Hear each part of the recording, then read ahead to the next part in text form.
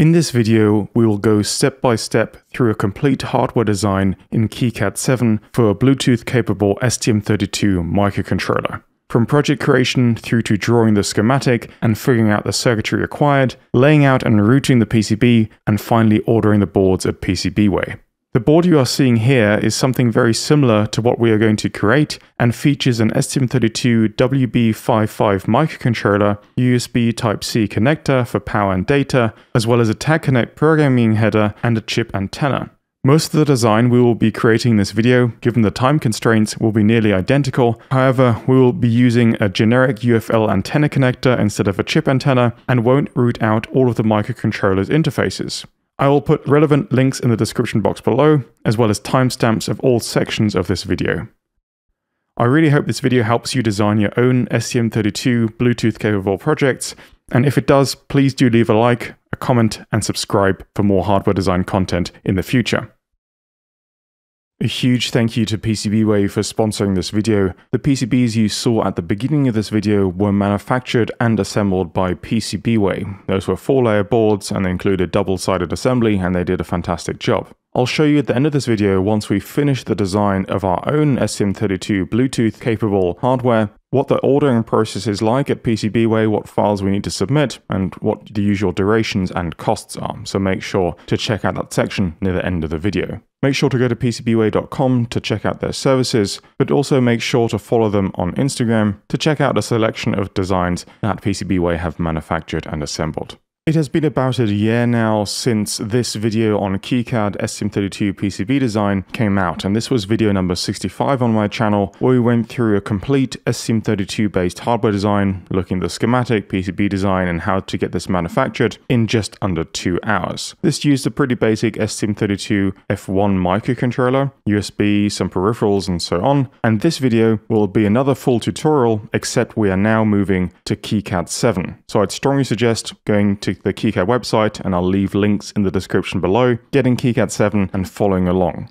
I will assume a tiny bit of prior electronics knowledge, and maybe that you've designed 1 or 2 PCBs beforehand, but I will show you the entire process from creating the project, creating the schematic, all the way to PCB layout and routing, and then how to get this design manufactured. Other than using KiCad 7, what you probably already saw from the title of this video is that we'll be using a Bluetooth-capable microcontroller from ST called the STM32WB. The specific part number we're using is this 55CE. I'll leave the specs in the link in the description below. Effectively, it's a very low power dual-core ARM Cortex-M4 microcontroller. It can run up to 64 MHz clock speed for one core and 32 MHz for the other. It has a certain number of flash memory, Bluetooth-capable, USB, and so on. And I'll show you the basic circuitry you need to set this up to get this working, how to do the RF Bluetooth connection, and all the supporting circuitry. The actual part of Mouser we can see here, it costs about $6 a piece in low quantities. Throughout this video, I'll show you the relevant documents we need that help us design hardware such as this, for example, application notes,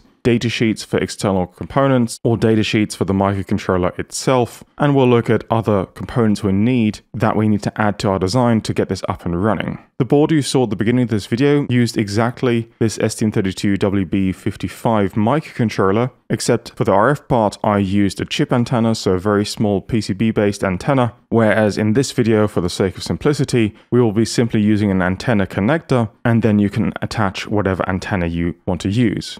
Before we continue, please make sure you have KiCad installed and ready. And again, just go to KiCad.org and download the latest version for your operating system. What I'd also strongly suggest you download, when this is the tool we'll be using for the pinout, and this is the tool you would typically use, for example, to program and write your firmware, is called STM32 Cube IDE, which is a free Eclipse-based editor, which you can download from st.com. Again, I'll be leaving a link to this in the description box below. Once you have all of that, we're ready to jump to creating our project.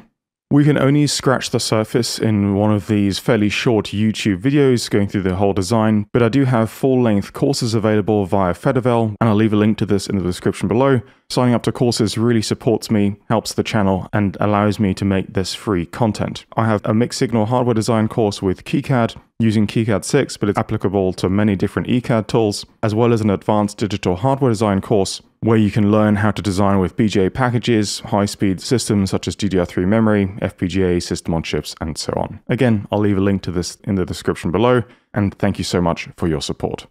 With KiCad 7 open, what you need to do as a first step is go to File, New Project, and then simply create a new project in whatever folder you want to and give it a name. In KiCad, we have several different steps we need to go through.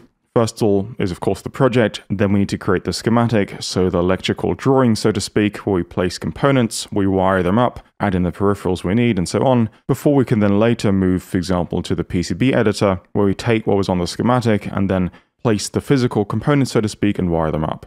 We'll start with the schematic editor right at the top, so click on that. This will then greet us with a simple blank schematic page. I can of course just move my mouse cursor, but holding, for example, middle mouse button down and then moving my mouse lets me navigate across the page. I can use the middle mouse wheel to scroll in and out, left click and drag to select, right click opens up, for example, a properties window. I'll try to include, of course, the basic commands as we go along, but it does, of course, require a bit of practice to get familiar with them. In KiCad, the way we add symbols to a schematic is by looking at the right side of the toolbar, this op-amp symbol, add a symbol, we can click on that, and KiCad contains a pretty large library of pre-made components.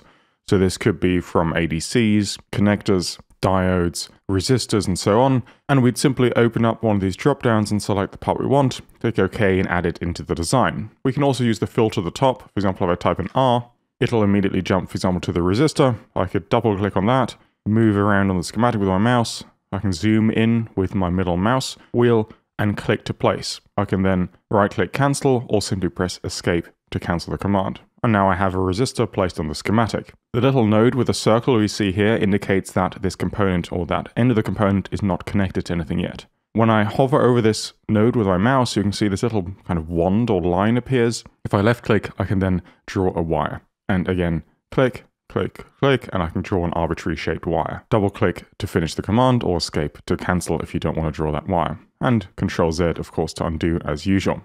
You might also have seen on the right hand side, under add a symbol, we also have a shortcut A. So I can just press A on my keyboard and that brings up the same menu. I could type in, for example, C, and that puts in a capacitor, like so. To copy a component, I can simply click Control C and then Control V, and then Control V as many times as I want and place loads of different components. Other than, for example, hovering over the nodes, to draw a wire, I can also press W or go to the wire command on the right hand side, and then I can draw my wire as usual.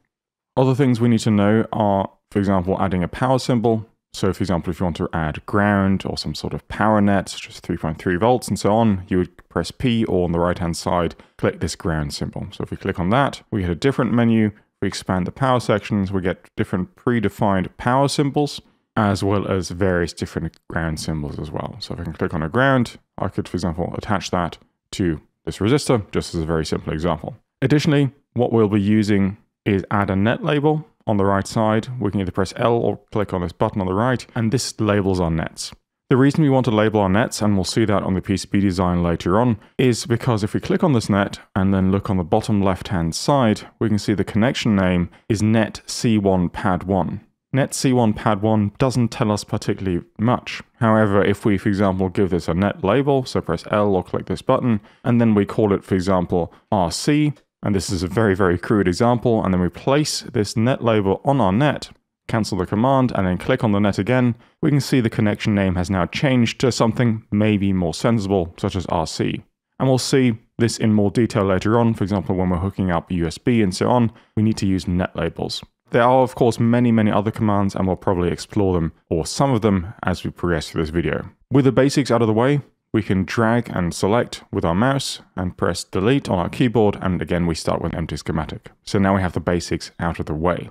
The bit I would like to start with is our STM32WB microcontroller, and in particular we'll be using the STM32WB55 CEU6, and this happens to be a QFN style package with 48 pins, and you can read more about the specifics in the datasheet, which I'll leave in the links in the description below. So this is the first part I would like us to add to our KiCad schematic, because this will form pretty much the centerpiece of the design, and we will be designing around this part as we'll see. This part will require some external circuitry. We might want to add some peripherals, for example, some UART connections or programming interface and so on. So it does make sense to start with our centerpiece for this specific design. So going back to KiCad, again, we can press A, or on the right-hand side, go to the toolbar, I'll press A, and then we can look for our microcontroller, so STM32 WB55CEU. And luckily enough, and nicely enough for us, the KiCad libraries really include this part. And you can see it's with a little X at the end because there are different variations of this part, but this fits our description quite well. Typically, I'd strongly advise against using third-party libraries, especially ones you download off the internet, because they many times contain errors, they're not consistent, and it's much better to create your own symbols and footprints, and we'll see how to do that later on as well. But in the case of the KiCad libraries, they are pretty decent, so that's why for this is okay, and also for the sake of time. So click on this, we can double-click, move around, and we'll place this somewhere in the center of our schematic. Escape to cancel, and then we can zoom in to look at this part. This is a microcontroller, so it has a lot of many generic pins, and these are arranged into banks. For example, PA0, PA1, 2, 3, up to PA15 are assigned to pins on the package, the physical package. So PA0 is mapped to pin 9 on the physical package, PA1 to 10, and so on. We also have a second bank, so PB0, which are mapped to different pins. On the left-hand side, we have PC, we have PH, P4, and these are generic GPIO, let's call them, and they might have certain constraints which we can get from the datasheet or from other software, which we'll see later on. We also, of course, have power pins because we have to power this active device, and these typically sit at the top of a symbol. So we have VDD, which is digital voltage input, so to speak. We have VBAT if we want to connect this to, for example, a battery source when VDD is disconnected. We have VDDA, which typically references to an analog supply. VDDRF, RF being radio frequency, so we can assume what that is, and some other pins as well, which we'll explore throughout the design. At the bottom, we also have VSS pins, and VSS are typically ground pins or negative supply rail pins. We have VSS, VSS-RF, and VSS SMPS or switch mode power supply, and we'll see why we need that later on. Of course, there are many other pins, and this depends on what microcontroller you're using. You might have oscillator input pins, you might have a reset pin, programming interface pins. It depends on the microcontroller. But we'll see, for example, for the STM32 line, how we can find out what we need to connect where, how to choose our pinouts, and so on. On that note, the first place you should pretty much always look is the datasheet. The datasheet will tell you the main aspects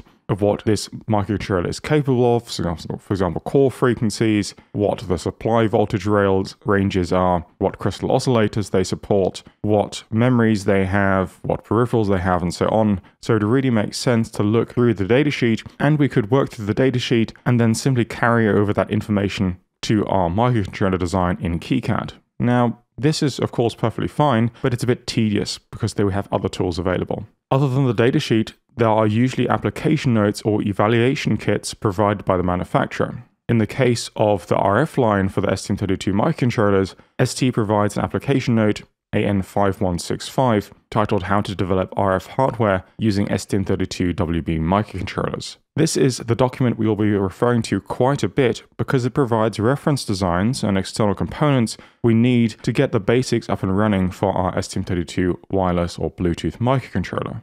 We can see here that they have a section on reference board schematics, how to choose components, for example, external capacitors, inductors, how they might do layout and routing, and so on. And this is a document in particular for the reference board schematics. If we click on that, we can see they have just the basics already set up for various microcontrollers and different packages. So for example, on page 13, we are also using a part which has a QFPN 48-pin style package, and this is the schematic we will be referring to just to save ourselves quite a bit of time. Of course, we'll look at some rules of thumbs and guidelines and why these components are there, so I wouldn't recommend just blindly copying what you see in a reference design, but understanding why these components are there. And we'll talk through that as we progress through this video.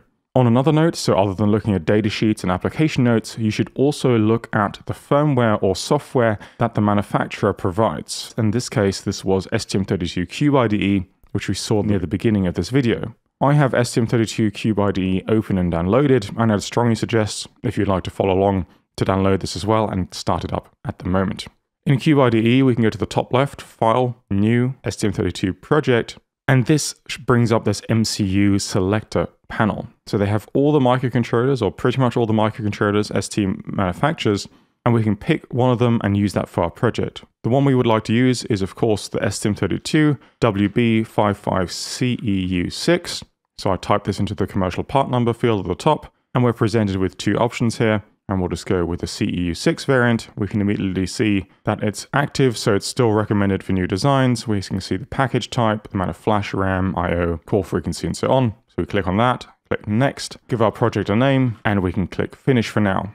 What we're using STM32 Cube IDE for is to do basic pin-out planning. As we'll see, this is an incredibly useful interface for these types of microcontrollers to do pin-out planning. Immediately after project creation, we're presented with this .ioc window, or .ioc file, and this is a top-down view of the physical package of our microcontroller. At the top left, we can see if we hover over a pin, this is pin 1, then pin 2, 3, 4, 5, so they're arranged in this kind of counterclockwise fashion as they are on the actual package itself. We can see this package has 48 pins, and we'll later see that we actually have a 49th one, which is underneath, which is an exposed pad, but more on that later. But we have some pins that are different colors. For example, this VDD is this kind of beigey color, I believe it is. So if we hover over that, we see VDD is power. If we hover over VBAT, that's power. VDDA is power, VDD, and so on. We can see all of these power pins. Other than that, we can also see some other colored pins. So for example, N reset, I don't know, is that yellowish green? That's pin 7, and this tells us maybe this is something to do with reset. And then these 81 pins got a different color, but also these oscillator, so OS out and OS in, as well as the RF pin, RF1 pin, pin 21, also has a different color. So immediately we can see these might have different functions. We might need to pay extra care to those pins. Other than those pins, we also have these kind of light gray pins. So for example, PC14, PB8, PB9, PA0, 1, 2, 3, and so on. And these are our GPIO. Moving back to the schematic, just cross-referencing, these are these PA0 to PA15 pins, PB0 to PB9, and so on. And what we also just saw were the VDD, VSS pins, and so on. So in this case, VBAT, VDD, and so on are fixed pins. They are power input. We can't move them around. But for example, PB8, if we left-click on it, we can see the different options we have for that pin. So this could be an I2C clock line, or it could be a simple GPIO input, or it could be a timer channel. If we look at PB1, this has different options. It could be a low power timer, or PA8 at the bottom. This could be a master clock output, or an ADC input, and so on. So in this way, because microcontrollers are so flexible, the pins are multiplex. So one pin can do many, many different functions, but really only one at a time. So this is how we do our pin-out planning. We would see what functions do we need? Do we need an ADC? Then we might select this pin and select, okay, we want ADC here. This pin needs to be, I don't know, an SPI clock pin, and so on. What we can also do, rather than clicking on individual pins and then figuring it out that way, we could, of course, could go the datasheet route, or on the left-hand side, you probably will have already noticed, we have various categories. So if we go to connectivity, we can see we have two I2Cs available. If I click on one of these I2Cs, open the drop-down, select I2C, we can see STM32 Cube IDE already maps PB8 and PB9 to I2C clock and data. If I control-click on one of these pins, you can see PB6 now starts to flash. And this is because PB6 can also do I2C1 SEL, so I could remap it there. And PB9, I could remap it to PB7 or PA10, the flashing pins. Why we would want to do this, this is when we come to the PCB layout and routing stage. If we have flexibility and we're not using all of the pins of the microcontroller, we can simply rearrange, for example, this I2C to be up here, if this means it's closer to a peripheral or closer to a connector. This is a really nice thing about microcontrollers and FPGAs, is that they are rather flexible, within reason. And we can see this within reason part by using these tools. So for example, if I want to enable USB, I click on USB, enable it as a device, and then the pins are mapped to PA11 and PA12. If I control-click on these pins, we can see there's nothing else flashing. And this is quite often the case for maybe higher speed peripherals, such as USB, is that their functions cannot be remapped to different pins. So that internally, it's fixed mapping to PA11 and PA12. The same thing we have at the bottom here at this RF pin. The RF pin is a very, very important pin. As you might have expected, this is the radio frequency or Bluetooth interface to our antenna. And this, of course, can't be remapped either. We now have all of the basics in place to start the schematic properly.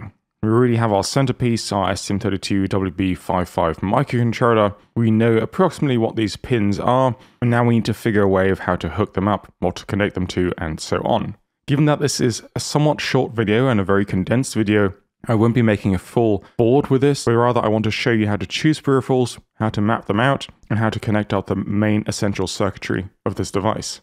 First thing I want to do, and this will become a bit clearer later on, is select this part and then press X on my keyboard, and that rotates it or mirrors it around the Y-axis. Then I can take these labels, click and then drag just to move them into place. We can see we have two labels, so to speak. The bottom is our part number, and the top is what's called a reference designator. So this designator needs to be unique to whatever component we have on our schematic. So we might have many different components. We might have a couple different microcontrollers or processors, and we have 3 microcontrollers. We have U1, U2, U3. We have different resistors. It would be R1, R2, R3, and so on, and so forth. They are unique identifiers for components on our PCB and components on our schematic.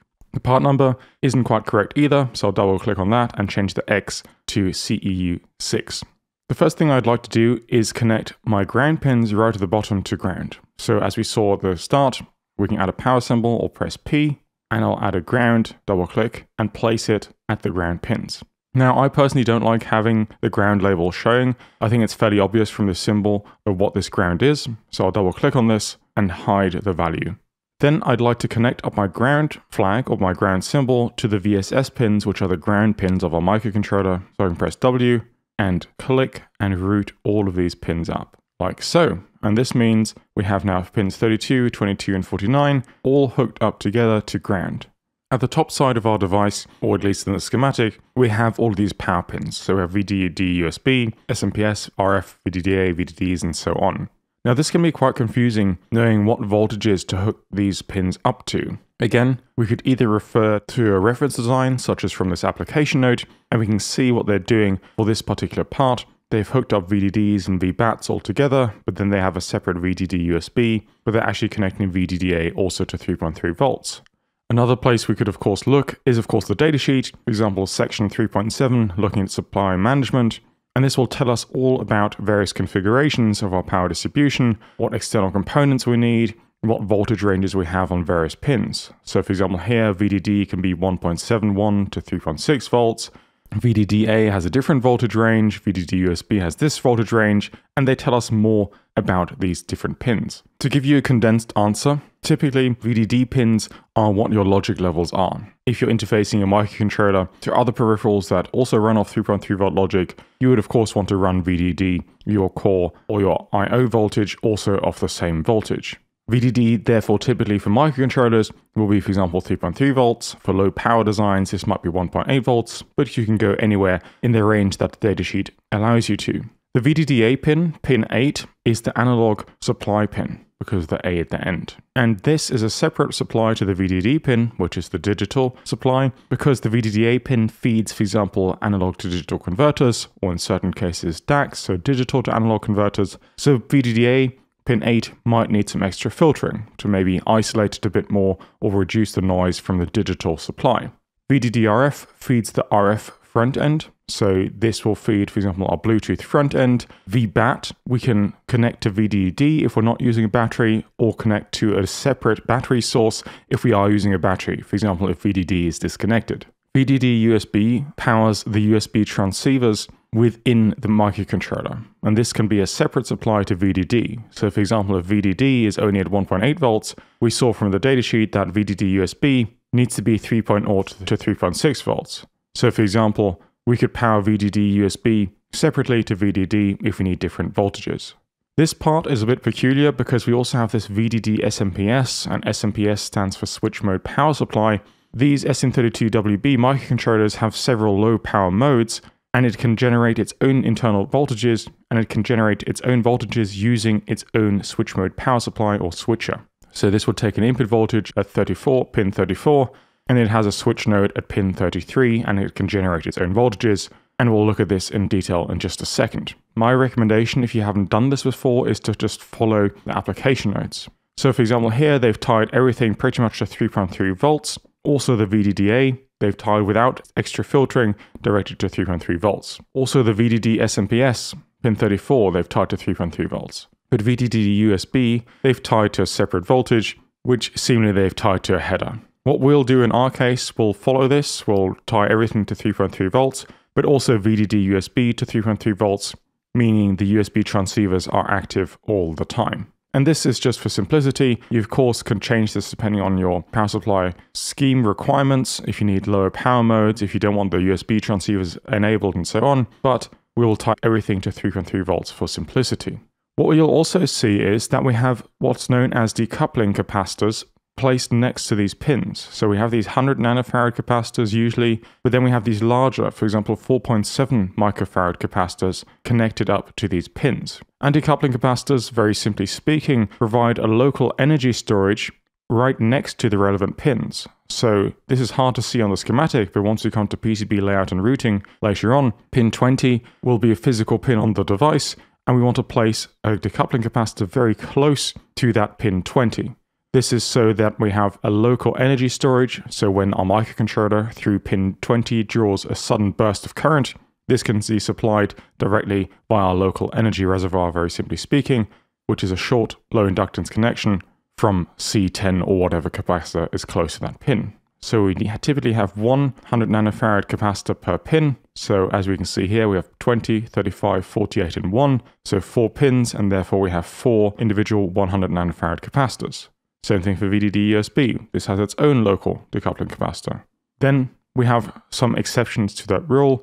Sometimes manufacturers recommend specific values for decoupling capacitors. So, for example, for VDDA, they recommend C17 and C18 to be 1 microfarad and 10 nanofarads. And for example, the VDD SMPS, 4.7 microfarads and 100 nanofarads. And this should always be taken with a slight pinch of salt. Typically, paralleling different types of capacitors is not a good idea, and typically also not necessary. So in our case, I would simply place one 100 nanofarad capacitor close to VDDA, and for the switch mode power supply, we do have a requirement that we need quite a large capacitance, and we'll see where that comes from in just a second. But in general, one 100 nanofarad capacitor per power pin is what we want.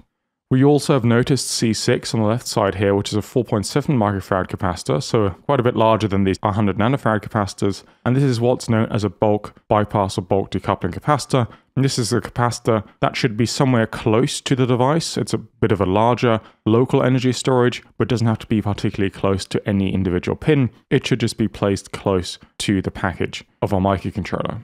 Similarly, on the reference design, we also see we have VDDRF in the top right corner. And here they also have 2 parallel capacitors, so one C1 at 100 nanofarads and a C2 at 100 picofarads for the VDD-RF section. Again, paralleling capacitors only really makes sense if the package sizes of the components are vastly different. So if we're using a very, very large package, so a very physically large package with this 100 nanofarad capacitor and a comparatively much smaller package for this 100 picofarad capacitor, then okay, it might make sense to place C2 close to pin 23 in a much smaller package, and C1 is then a bit further away, as we'll see later in the PCB design. But for modern packages, and because we'll be using very small packages in this design anyway, we could typically get away with just a 100 nanofarad capacitor placed at pin 23. So in essence, going back to KiCad, what this all boils down to is that we have these power pins at the top, and they all need their own decoupling or bypass capacitors. So we have 1, 2, 3, 4, 5, 6, 7, 8. So we have VBAT, 3 times VDD, VDDA, VDD USB, so they all need 100 nanofarads. And then we have VDD SMPS, which needs a 4.7 microfarad capacitor, and VDD-RF, which also is tied to 3.3 volts, which also needs 100 nanofarads. The way I would like to then organize my schematics, just to make it easier then for the PCB layout and routing, is to place capacitors where they need to be, and also segment them in certain sections. So to me, pin 40, VDD USB, VDDA, the 3 VDDs and VBAT belong together, VDD SMPS is its own entity, and VDD-RF is its own entity. So to add a symbol, press A, look for C, or type in C, and then we'll select this capacitor. We'll just place one, press Escape, double click on the C value, and we'll change this to 100 nanofarads. I can then press the wire command, so W to start drawing wires, and I'll start with VBAT, and I'll just hook up this one section, so VDD USB, VDDA, the 3 VDDs and VBAT, and this is one section. It's good always to deliver design intent within the schematic already. For example, you have separate PCB layout engineers and schematic or hardware designers to deliver intent. So we have VDD USB 1, 2, 3, 4, 5, 6. So we need 6 of these capacitors. I can drag and move, Control C, and I want 6 of these. These 6 should be hooked up to the connections we just made. And the bottom side of these capacitors should be ground. So we can just copy the ground symbol we had here. So drag, Control C, and just place it below the capacitors. And again, just the wire tool with W, hook these up like so. I'd also like to add in a bulk capacitor just for these pins. So I can again, either just copy these. So I've placed another capacitor. I can change the value to 4U7, which is the same as 4.7 microfarads. So now we have all of these capacitors hooked up to these specific power pins. What I'd like to do is add in 3.3 volt symbol. So I can click on this symbol on the right side, add a power symbol, or press P. And then we can look for 3.3 volts. And we'll take this one here, move it to the top of these capacitors, W to change the wire tool. And now we have a 3.3 volts hooked up to these pins. Now we still have to hook up the VDD SMPS and the VDD RF section. So I'll simply take C7 and C1 and create the structure which ties in directly to VDD SMPS. And this is how I would segment my schematics. So this immediately shows me, for example, C8, C9 in this case belong to 34. Now, of course, you could put all of these capacitors just in a single row because they're tied to 3.3 volts and ground, but this to me compartmentalizes the schematic a tiny bit more. Then we have our VDD RF section, which ties up, in our case, just to a 100 nanofarad capacitor. Of course, if you want to, you can follow the hardware reference design guide, but I found this 100 picofarads in parallel, as long as the package size is sufficiently small, doesn't matter and doesn't add anything. So that's why we're just using a 100 nanofarad capacitor. And this is how easily we've now hooked up our power and ground to our microcontroller. So very simple, we tied all our grounds to ground, and we figured out using the datasheet and reference design guides what the power pins need to be tied to. Keep in mind, this depends on the scenario. If you want to use the switch mode power supply, if you want to do some more filtering on the VDDA pin, if you have an external battery, and so on. But for our just USB powered case, this is completely sufficient. Now that we have our power supplies in place, at least most of them, we need to look at the next section of the essentials to get this microcontroller up and running.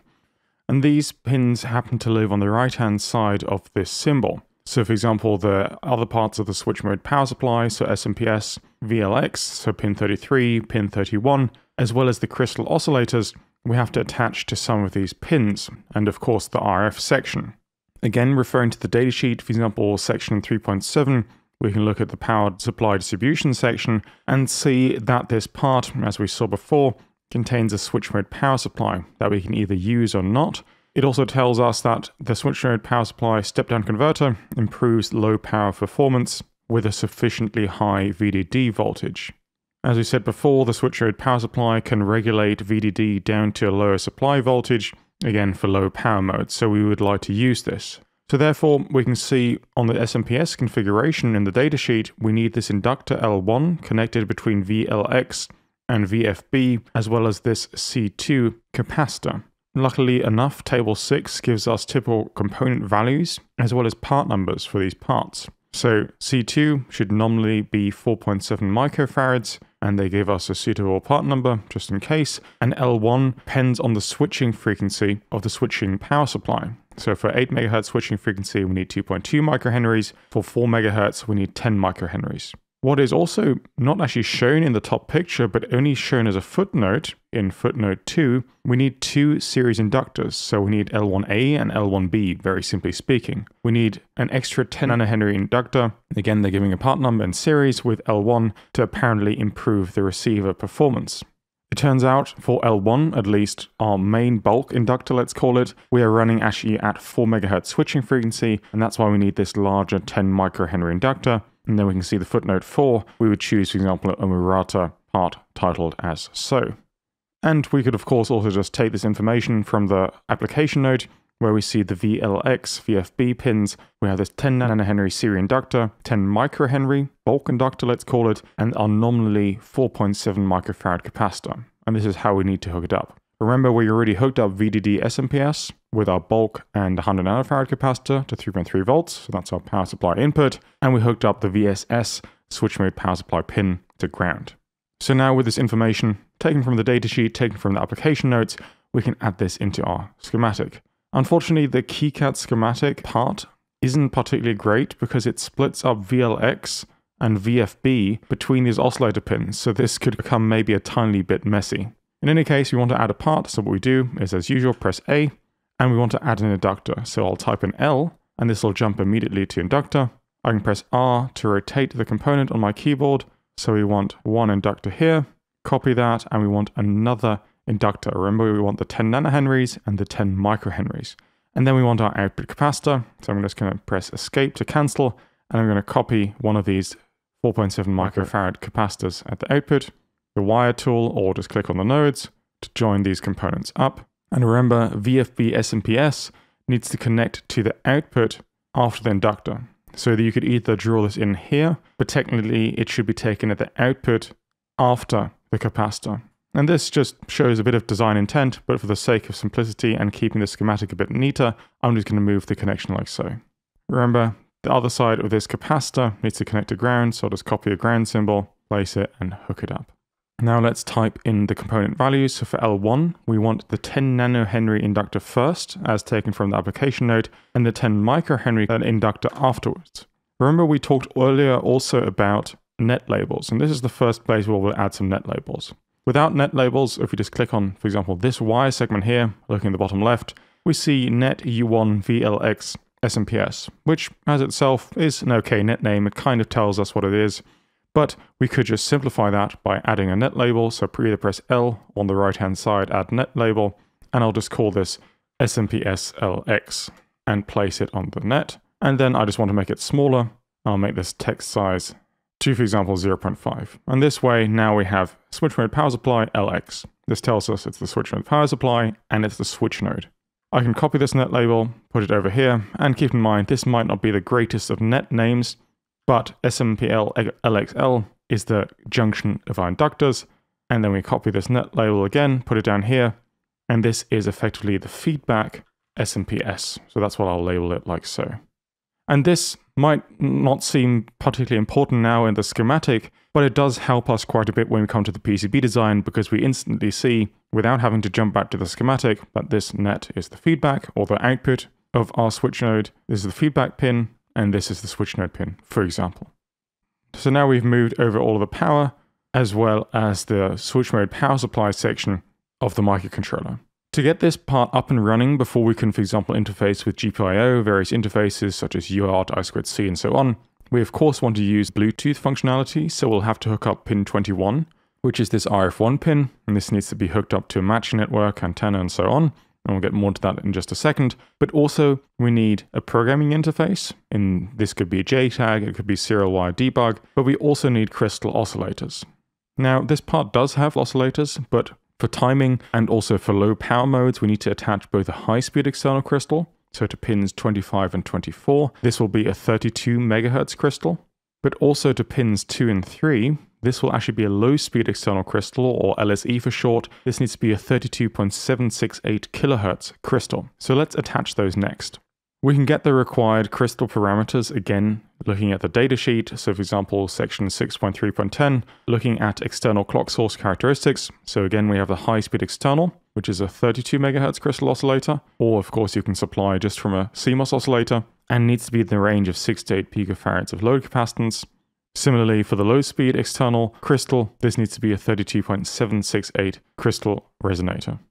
We can see how these crystals might typically be attached. For example, for the LSE, the low-speed external, we'd have the pins on the microcontroller, and internally it has an amplifier and driver. Externally, we have the crystal resonator, and sometimes these crystals include the load capacitors, and sometimes we'll have to place these external load capacitors around the crystal as well.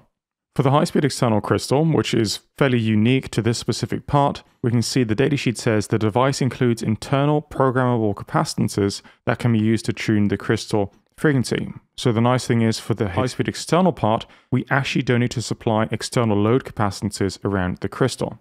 Now, I know I'm just skimming over crystal oscillator design for microcontrollers, but ST actually does have an application note. This is application note AN2867, and I'd strongly suggest you read through this, or at least skim through this, before you continue. This tells you why you need a crystal oscillator, why we need load capacitances to get these working, and how to tune the frequency, and how to compute the value of these load capacitances, such as these formulas here, and how to estimate, for example, stray capacitances, how to calculate external resistances, and so on. I know it's fairly lengthy at about 60 pages, but it's well worth a read because a lot of MCUs and a lot of scenarios might require the use of an external crystal.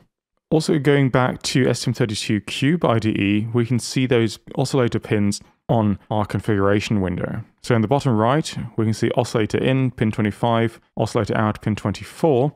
If we go to system core on the left-hand side, click on RCC, and then high-speed clock, crystal ceramic resonator, those pins are then enabled. So this is the high-speed external crystal, and the low-speed clock, or the LSE, low-speed external, will select a crystal ceramic resonator, and we can see those are pins PC14 and PC15. So these are the pins that we need to hook up our crystal oscillators to, and just as a little preview, you might have already noticed the clock configuration tab at the top here. If I click on that, we can see on the left-hand side we have our crystal oscillator input frequencies. So at the top we have the LSE at 32.768, and this is a fixed frequency.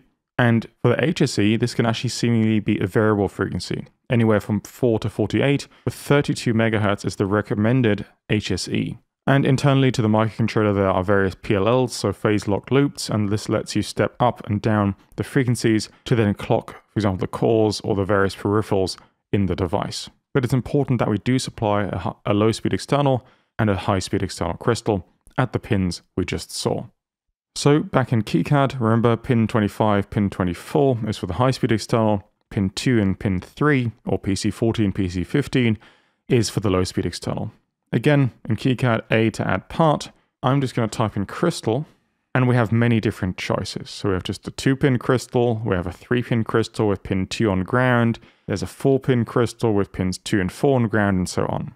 Typically, high-speed external crystals, so in the megahertz range, typically come in these crystal ground 2-4 packages, where we have 1 and 3 are the main crystal terminals, and pin 2 and 4 are effectively connected to the case, which are grounded. So the high-speed external will use this schematic symbol, and we'll press A again, and for the 32.768 crystal, we will actually use the 2-pin crystal symbol, because the low-speed external crystals typically come in this kind of configuration, so I'll choose this symbol here, like so. I typically also give my crystals not the identifier Y, but the identifier X, so I'll call this X1, and I'll give this the designator X2. We can immediately, instead of having crystal, I'll type in the actual frequency, so that's 32.768 kilohertz, and our high-speed external was 32 megahertz. And I can drag just to clean up these parts of the schematic already. Now again, unfortunately this schematic symbol, the KiCad default one, isn't particularly great because now we have to have a bit of a messy schematic to route, for example, pins 25 and 24 to the high-speed external, and PC14, PC15 is somewhat okay. So PC14, PC15 is the low-speed external. Sometimes the crystal itself can include the load capacitors, but in the case it doesn't and we want to design maybe for most use cases, we'll add in the load capacitances externally. So I'll place a capacitor, so I'll press A, type in C, place a capacitor, and we'll place in 2 load capacitors around our device. So maybe something like so, just cleaning these up just a tiny bit. Keep in mind this is fairly crude. W to draw a wire, and this is how we then hook up our crystal, so to the load capacitors, and then the crystal in between, so to speak. The other side of the load capacitors will hook up to ground, so I'll copy a ground symbol, W for wire, and there we go. Now we have PC14, PC15 hooked up to an external crystal oscillator. This is our low-speed external, 2 load capacitors. And the values of these will leave as not defined for now, because we'll do that later when we choose the actual part. Because these load capacitances, again referring back to the application node by ST, depend on the type of crystal we choose. Nicely enough, for the high-speed external, so this 32 megahertz crystal oscillator, the load capacitors are actually effectively inside the MCU, and these are tunable. So we don't actually have to supply external crystal load capacitors for the high-speed external. We simply just have to route it out. And again, I apologize for this symbol, which is the KiCad default, but it makes me route past all these sections, and I don't really like the look of this, so I apologize, like so, and oscillator in, maybe something like so. Then, of course, we have pins 2 and 4, so effectively connected to the casing of the crystal. I want to ground those. So I'll copy a ground symbol, W for my wire, and connect pins 2 and 4 like so. And again, you can clean up the schematic as much as you want. You always want to keep it legible if you can. So spacing things out, keeping things connected via wires if you can, and then of course adding net labels. I'll just copy a net label, Control-C, Control-V, double click, and then I'll just call it HSE_in and HSE_out. Now keep in mind, in this configuration, we haven't added any series resistors. And series resistors, for example, looking at the ST application node AN2867, page 21, typically we would want to add this RX, so an external resistor, a series resistor, which is the output of the amplifier internal to the microcontroller, which feeds the external crystal oscillator circuitry. The reason we would want to place RX is to limit the drive strength to the crystal so we don't distort the crystal, which could reduce its lifespan, but also RX in combination with the capacitance that follows forms a low-pass filter, and that can filter out some of the higher frequency harmonics in case of distortion. I would typically always advise to place a series external resistor, even if just a 0 ohm resistor to start with, because you can increase the longevity of your product, and you might need to tune this value in any case. Please refer to application node 2867 to figure out how to calculate the value of the resistor. This depends on the drive strength of the amplifier, the crystal you've chosen, and so on. But for the sake of simplicity, and because it does in many cases work without this, and for this very simple video, we'll leave it without, but please do keep this in mind. Back to the net labels, HSE in, I'm going to copy here, and this is of course our low speed external and our low speed external. And there we go, now we've done all of our net labels, we've hooked up our crystal oscillators. Keep in mind the structure and the flow of KiCad is that we simply define component values yet, but we actually haven't assigned specific footprints, so sizes of these components, and we haven't assigned specific part numbers. In KiCad, the flow is a bit odd in my opinion, but this is just the way we'll do it for now. We're getting close to having the main structures in place that allow this microcontroller at least to boot up. Of course, you still need a power source, USB connection, and so on, but the main external circuitry for this microcontroller is getting close to be done. Importantly now, we would like to look at this RF section, and this is quite a bit more involved, especially if you haven't seen this kind of stuff before. So pin 21, RF1, which is effectively an RF I/O port for Bluetooth in this case. RF design can seem a bit intimidating to start with, but luckily manufacturers such as ST make this process very simple and tell us pretty much exactly what to do. And again, for this we refer to AN5165, the RF hardware application node for STM32 WB microcontrollers. The RF section, we have a ground pin, so pin 22, we have the VDD RF, which we already looked at before, and we have pin 21, which is the next step we want to look at now. Very simply speaking, and of course I'm just glossing over the details at the moment, RF1, that pin has a particular impedance that needs to be matched to whatever we're connecting it to. If this is an SMA or UFL connector or some antenna, a chip antenna, PCB antenna, and so on, we need to match those impedances. Otherwise we don't get maximum power transfer, we get less signal strength, and it might not even work at all. So following from the RF1 pin, we need to do an impedance matching network, and this is something shown here. So this is a pi impedance matching network consisting of a capacitor, inductor, capacitor. This then matches this RF1 pin to a 50 ohm characteristic impedance that we might see, for example, at an antenna. What we also need in the case of these STM32 WB microcontrollers is, following the matching network, we need a low-pass filter. And they are recommending a specific low-pass filter here, which is specific for these 2.4 GHz Bluetooth frequencies. And this is to reduce the out-of-band interference, and again, taken from this application node. So we have the RF1 pin, we have this pi matching filter made up of discrete components, then this low-pass filter, and then in our case, we will place a UFL, so a very small antenna connector. You could of course go with SMA or trace antenna or chip antenna. For most flexibility, and because of the size, I will go with a UFL connector. And here, this is what a UFL connector typically looks like. There's these very small RF sockets, and they're also rather cheap. The low-pass filter ST recommends is this TDK part. If we look at the datasheet, it's a low-pass filter for the frequency band 2.5 to 2.5 GHz. It's a rather small package, 1.6 millimeters by 0.8 millimeters, 4 pins, so it has effectively ground and I/O. And this is something we need to create our own symbol and footprint for. But let's start off with adding in this matching network.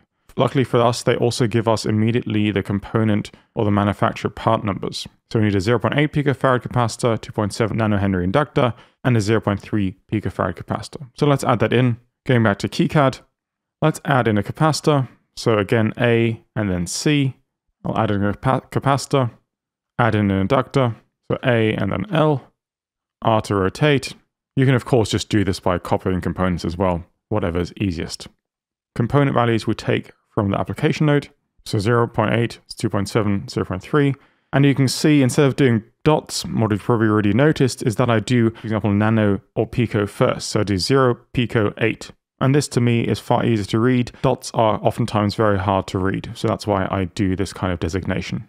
So from our RF1 port, we simply take a wire and feed that in to our capacitor inductor, and the output capacitor inductor, this is our matching network. Of course, we still need a ground connection, for example, like so. And this then needs to feed into this low pass filter. So we have our RF pin feeds into our matching network, feeds into our low pass filter, then feeds into our antenna or antenna connector. So now we need to move over to create our own schematic symbol and PCB footprint, because if we go to A, add components, we can see we don't actually have this DLF low pass filter as part of the symbol library, and there's no alternative as we can see so far. So we have to create our own schematic symbol and footprint. First, let's start off with creating a schematic symbol for this part. To do that, all we need is pretty much the datasheet. Now, datasheets will always vary. Sometimes datasheets will not contain all the information you need, but typically they will. So for this TDK part, you can go to the TDK directly, or I typically always go to Mouser, because they have the datasheet immediately linked. And then you can open the datasheet, a PDF document usually, and scroll down. And in this case, we already have pretty much all we need on the second page to create both the schematic symbol as well as the footprint. What we need for the schematic symbol are simply the number of pins we have. So in this case, we have 4, 1, 2, 3, 4, as well as the pin functions. In this case, it's very, very easy because this is a passive device. We have 2 input-output terminals, 1 and 3, and then we have 2 ground terminals, 2 and 4. And that's what we need to transfer over to our schematic symbol. In KiCad, what we can do is go to Tools, Symbol Editor. Unfortunately, the library that come with KiCad. So for example, if you go to RF filter, right click and then new symbol, we can see the library is actually not writable. So we have to create our own symbol library in this case. And this is typically a good idea if you're, for example, working in KiCad, on predominantly in KiCad, or whatever ECAD tool you're using, is to have your own schematic symbol and footprint libraries. So we'll go to File, New Library. We'll just make this a project library just for now. I'll just call this library as the project name and then underscore schematic symbols, click Save. And now we have a new library entry in the symbol editor. So I can either click at the top left here, create new symbol, or of course, right click, new symbol. The symbol name is the name of the part. So I'll just copy the manufacturer number, go back to KiCad, symbol name. We won't derive this from an existing symbol. And the reference designator, this could be U, for example, for active ICs, it could be R for resistors, L for inductors, and so on. For a filter, we might do FLT for filt. Number of units per package is simply 1. And we can just simply press OK. What we need to do now is add pins. We can either do that at the top with this pin table where we can bulk edit, or we can on the right hand side click P or add a pin, and this lets us define pins like so. I'll go the bulk method, so at the top, click on the table, and I'll add in 4 pins, number 1, 2, 3, and 4, and then we go to the datasheet to look at the names. So 1 was in, 2 ground, 3 out, 4 ground. So in, ground, out, ground. Then we have the electrical type, and this is useful for the electrical rules check and for sanity checks. So ground, you could just define this, for example, as a power, as a passive or a power pin. We'll just go for passive and now. And the in, you could of course specify as an input, but this is actually a bidirectional filter. So this could be a bidirectional, or we'll just keep it passive for now. But make sure to specify this, for example, for microcontroller, if we have a VDD pin, this would be a power input, or if we have just an output pin, then we select a power output and so on. We can select an orientation. So for example, input would be left, ground down, output right, ground down. And if we just click OK, we can drag our pins, press R to rotate, and just align them properly. So we typically want inputs on the left, outputs on the right, and grounds, for example, at the bottom, and I'll just do it in the right pin order. Now we'd of course like a bounding box, for example, as well. Well, this will be just a very basic symbol. So on the right-hand side I can add a rectangle, and we could, for example, draw in a rectangle like so. And you could of course make it as neat as you wanted to. So something like this might be okay, just as a very, very basic symbol. We can also change the box outline color to make it more in line with KiCad. So double click and fill style, fill with body background color. And this looks more KiCad-ish, let's call it. Now, oftentimes I'd like to add a bit more description inside this part. So on the right-hand side, I can click Add Text Item, and then you can add a text in. For example, I could say this is a 2.4 to 3.5 gigahertz low-pass filter. For example, just as a very, very basic example, but pretty much everything here is just taken from the datasheet, so that it's a low-pass filter, the frequency range, so to speak, and the pin out function. So 1 in, 2 ground, 3 out, 4 ground is simply what we've created here. So in 1, 2 ground, 4 ground, 3 out, and we can save that. If we go in KiCad in the symbol editor at the top, you can see this symbol property dialog button. If we click on that, we can see the reference will typically be filled. We can add in a value, and for this I'd usually put in the symbol name as well.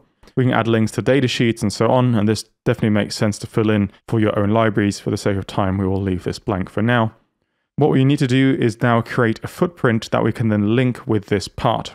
So now we've created the schematic symbol, which lives on the schematic, but we also need a physical part, the footprint, which then looks like the shape we see here with these pads of these certain dimensions. And we need to create that and link that to the schematic symbol.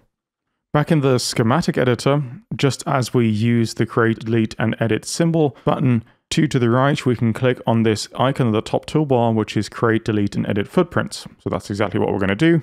As before, we can browse through the various footprints we see here. For these example footprints, we have various pads, various dimensions, silkscreen layers, and so on. And this will become more clear what they are when we move over to PCB design. But as before, we need to create a new library. So go to File, New Library. We'll do this a project library, and I'll just give this a somewhat sensible name. Click Save. And on the left-hand side, we now see the libraries has a new entry with our own footprint library. We can right-click and create a new footprint. This footprint name, again, we take from the datasheet.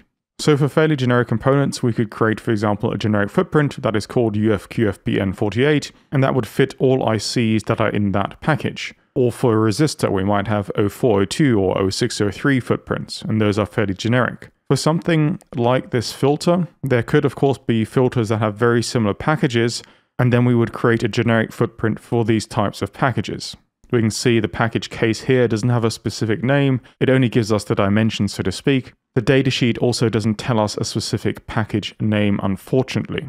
For the sake of simplicity, I'm just going to call the footprint the same as the part number itself because we don't have a distinct footprint name for this. And the footprint type is an SMD because this is just a surface mount device, and click OK. And now we have a new empty footprint or blank footprint in our footprint editor. What we need to do is then take over these pad dimensions. So there's a recommended land pattern, that's another way of saying recommended footprint. These pads then map to the terminal functions like so, and keep in mind datasheets often have this third angle projection, so we have top, side, and bottom view. So this image, same as the recommended land pattern, is actually viewed from the bottom side. So this is pin 1, pin 2, pin 4, pin 3, but this is from the bottom side. So actually from the top side, pin 1 is on the left, pin 4 is on the top, pin 2 is on the bottom, and pin 3 is on the right-hand side. For us, it doesn't really make too much of a difference. It's a bidirectional device. Pin 1 and 3 are input-outputs. Pin 2 and 4 are our grounds. So all we have to do is then create this land pattern, these SMD patterns and pads based on these dimensions. So for example, with these elongated pads, we have 0.275 millimeters width, 0.7 millimeters height.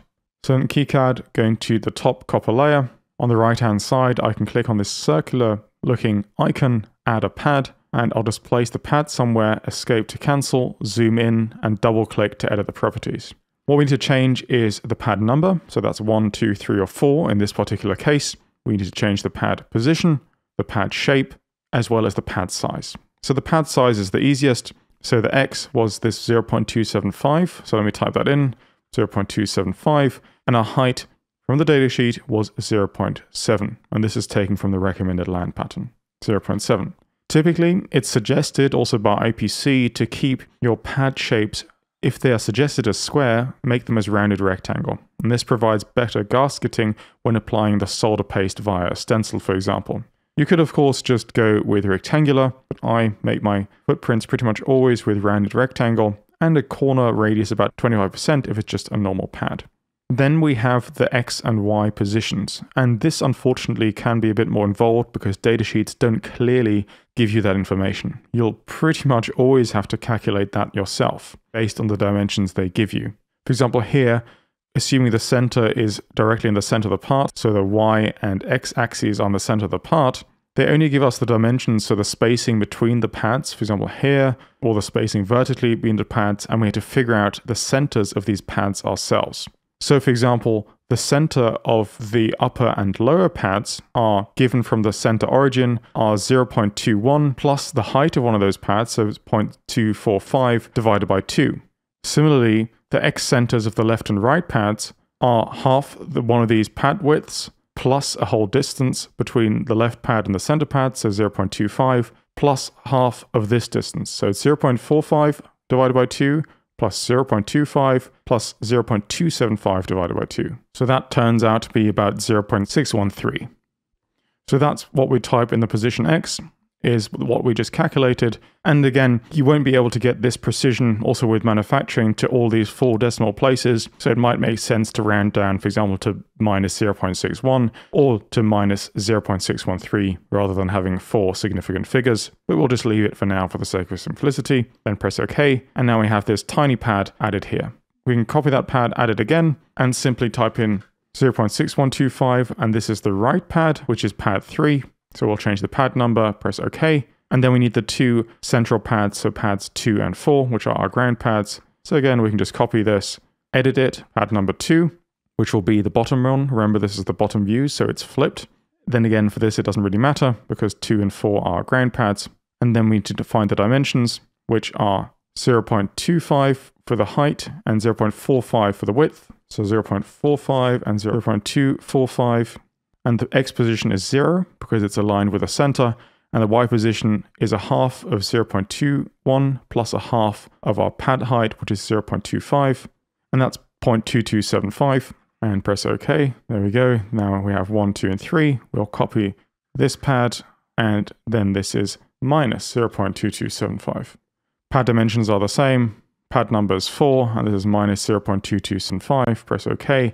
This should hopefully be our footprint. Now, this is done very quickly, so remember to check your footprints very thoroughly and the pad positions. This is incredibly important, otherwise this component will not be able to be assembled properly. So other than just having the pads in copper, and we can see this in 3D by going to View, 3D Viewer, here's what this would look like on the PCB. We have exposed copper, our exposed pads, as we've drawn them in and sized them just now, taken from the datasheet. What we'd also like to do is maybe draw a bounding box in terms of a silk screen or some sort of courtyard and do pin 1 indications as well as add in a 3D model. What I'd like to do now is first of all add a 3D model.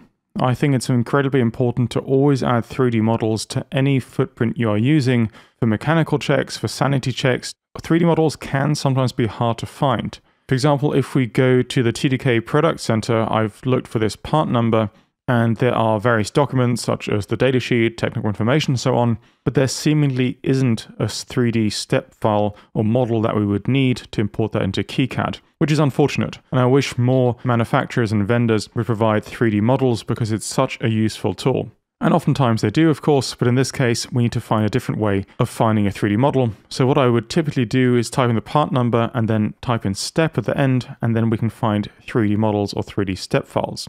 So there are sites, for example, Ultra Librarian, that have, for example, footprints and symbols and step models already available. But if you, for example, look at the symbol on the left-hand side, we can see this has been automatically generated, and we have pretty bad placement of the symbol pins. So ground is on the left, but also on the right at the top. And the footprint we would have to verify and check ourselves anyway.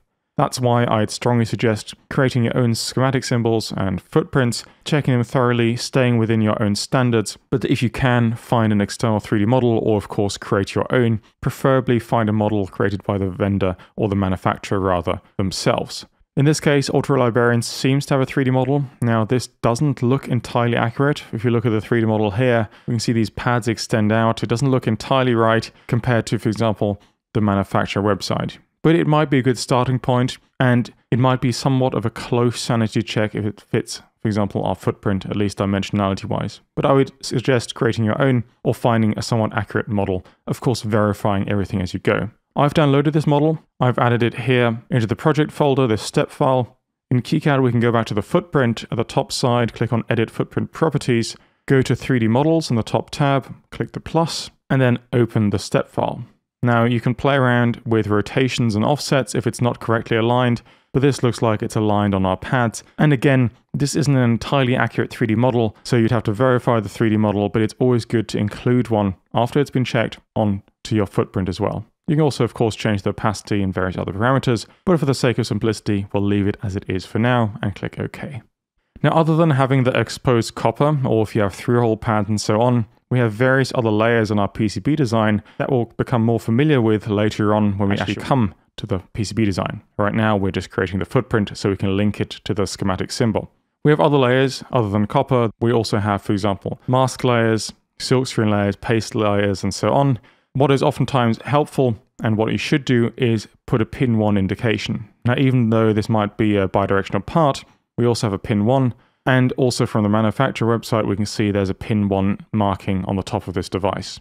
So this is what we like to indicate either on a drawing layer or on the silk screen, which is the text, such as this white text you would see printed on a PCB. The way we can do that is switch the silk screen layer on the right-hand side. I've selected it with this arrow. I can click Draw a Circle, change my grid at the top, maybe to something smaller, and just click once and draw out a circle, escape to finish, double click on the circle, and I can change the line width, radius, and so on. So for example, I can place this pin 1 indicator circle next to pin 1 pad. So in the 3D viewer, Alt 3 or View 3D viewer, we now have this pin 1 indication next to pin 1. What we can of course do, and what is sometimes helpful, is also draw an outline on the silkscreen layer. So select silkscreen, then draw the line tool, and we could, for example, draw an outline, around the part. Again, this is very crude, but it gives an indication for placement of this part. So for example, we could leave it as something like this. Please take this with a slight pinch of salt. This is just a very simple, basic example. Control S to save, and we've now created our footprint. So we can close this window. We return back to our schematic symbol editor, click again on the display symbol properties, and now we can finally assign the footprint. So I'll click on the footprint, I'll navigate to our new library, select the footprint we created, double click, and now it's assigned directly to our schematic symbol. Click OK. Save the library, and we can close that window. Now, with all of that work in place, we've created our own schematic symbol, we've created our own PCB footprint, and now we can finally get back to our schematic. Now, after all of that work of creating our own schematic symbol and footprint, we can finally add in the low-pass filter after the RF matching network. Let's just briefly remind ourselves. Remember, we had pin RF1 of the microcontroller, which was our RF Bluetooth interface, so to speak. Then we had this 50 ohm matching network, this pi filter, and now we have this low-pass filter.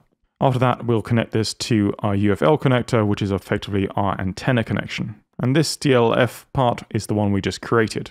So back in KiCad, we can now press A or add component, and we'll look for our DLF16.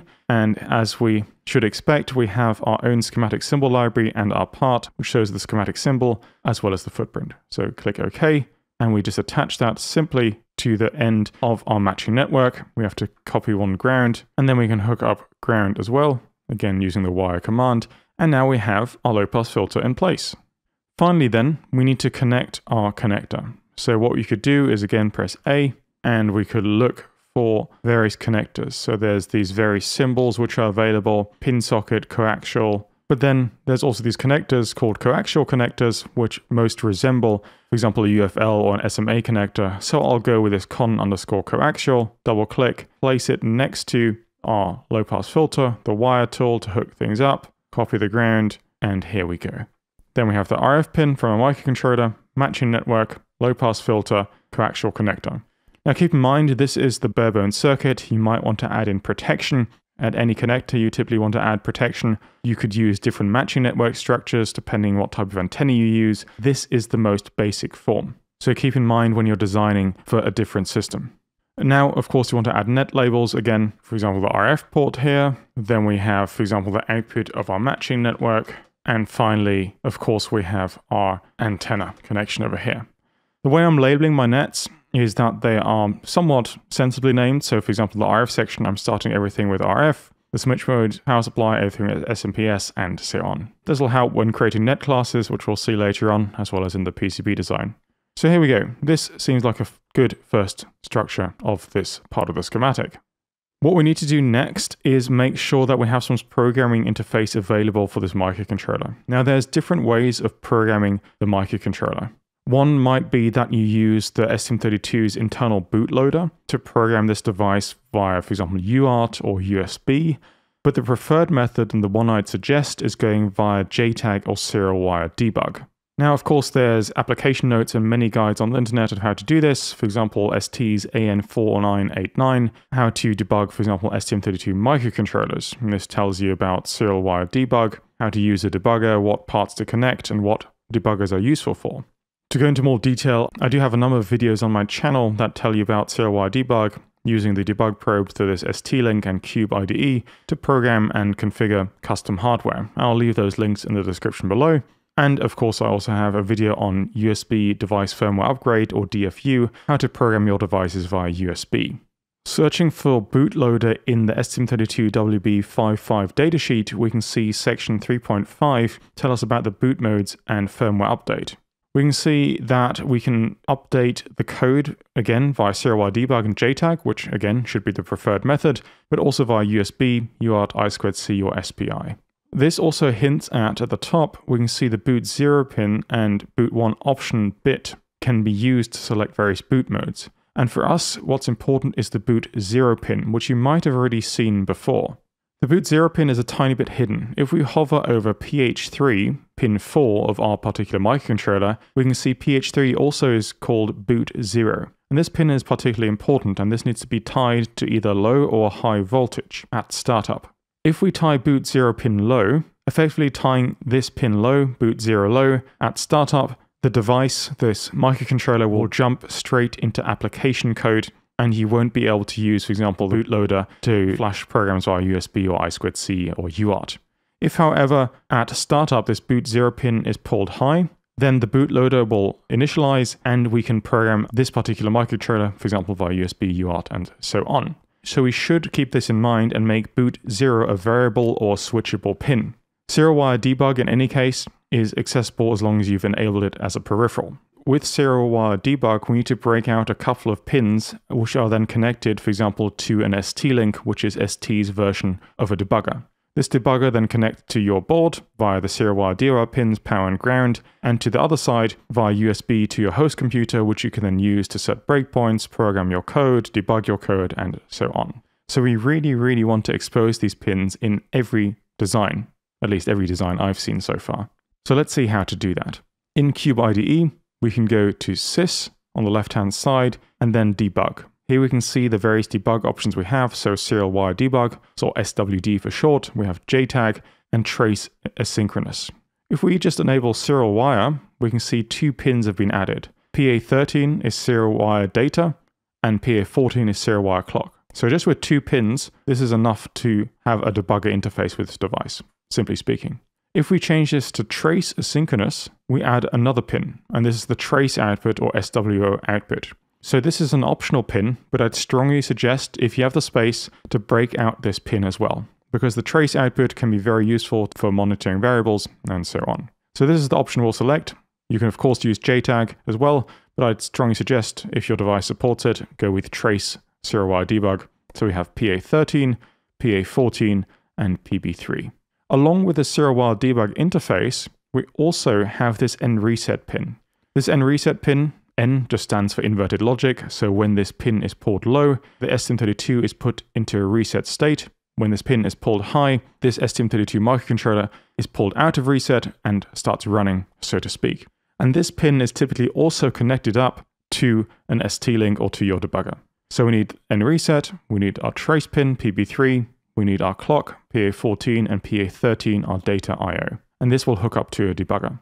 Now there's many different ways on different cables. As you can see here, every different image seems to have a different way of interfacing to a debugger. And this is maybe a start of a problem, let's very simply call it, because there's many different ways of interfacing. So you could either put a header onto your board, for example, a header like the one you see here, this ribbon cable is connecting to, but my preferred method is using tag connect cables. Tag connect cables or headers connect on one end to your debugger, and on the other end, they have these pogo pins. These are effectively spring-loaded pins, and we can see this picture here.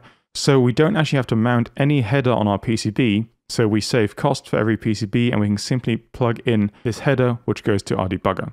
So all we have to have on the PCB is a couple of through holes and a couple of exposed pads. And this is where our serial wire debug connections go into and between our microcontroller and this connector. I'll leave a link to Tag Connect in the description below, and also to the ST line of products and which are compatible for the ST link and where to order these parts. In any case, let's remind ourselves of the pins that we need to expose, so PB3, PA14, PA13, and N reset. And we like to connect these to this Tag Connect header in the case of this board.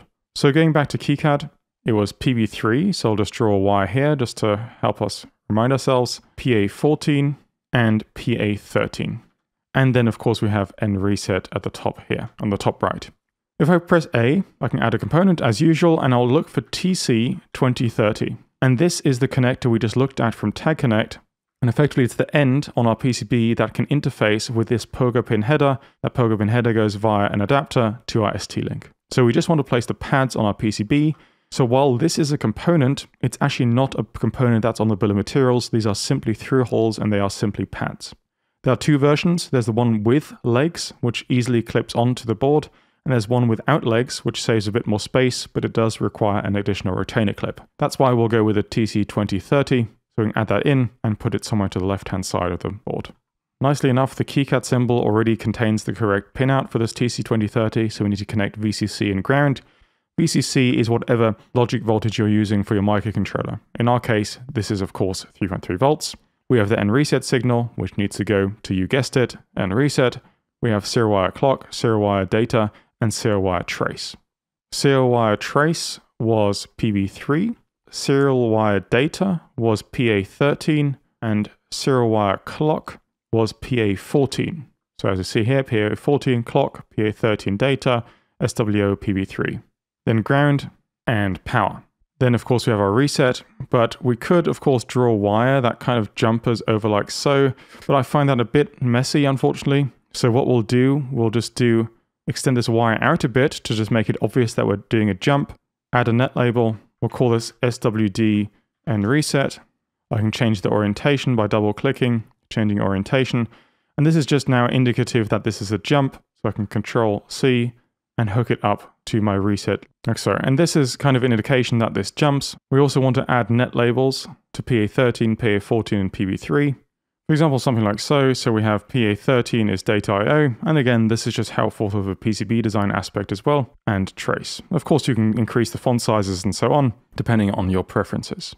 Now for the serial wire debug header or any connector, any exposed interface, you typically should add ESD protection to make sure when you're messing around with the board, so to speak, you don't accidentally fry your devices. However, from experience, these STs are pretty resilient. So for example, for simple test boards like this, it's absolutely fine, but I wouldn't recommend this on connectors, for example, on a commercial product.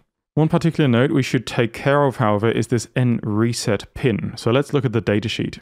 So jumping to section 6.3.18, I just typed in N reset in my search tool to scan through the PDF of this STM32 datasheet. We can see the characteristics. We can see the input high and input low levels, as well as the recommended external circuitry in figure 28 for the N reset pin. We can see that internally to the microcontroller, in the box on the right-hand side, we have an internal pull-up. And from the table above, this pull-up resistance is approximately typically about 40 kiloohms, but can range anywhere from 25 to 55 kiloohms. So this is nice. By default, we actually don't have to connect this N reset pin because it's internally pulled up, and immediately on boot, without an external connection, this microcontroller would simply start booting up, so to speak. However, they do recommend an external reset circuit, so a filtering capacitor or debouncing capacitor and a switch. Now, I found that typically I don't need a switch on an N reset because I'm doing the switching via the debugger we've connected anyway, but I typically do place a capacitor, this 100 nanofarad capacitor, on the N reset line.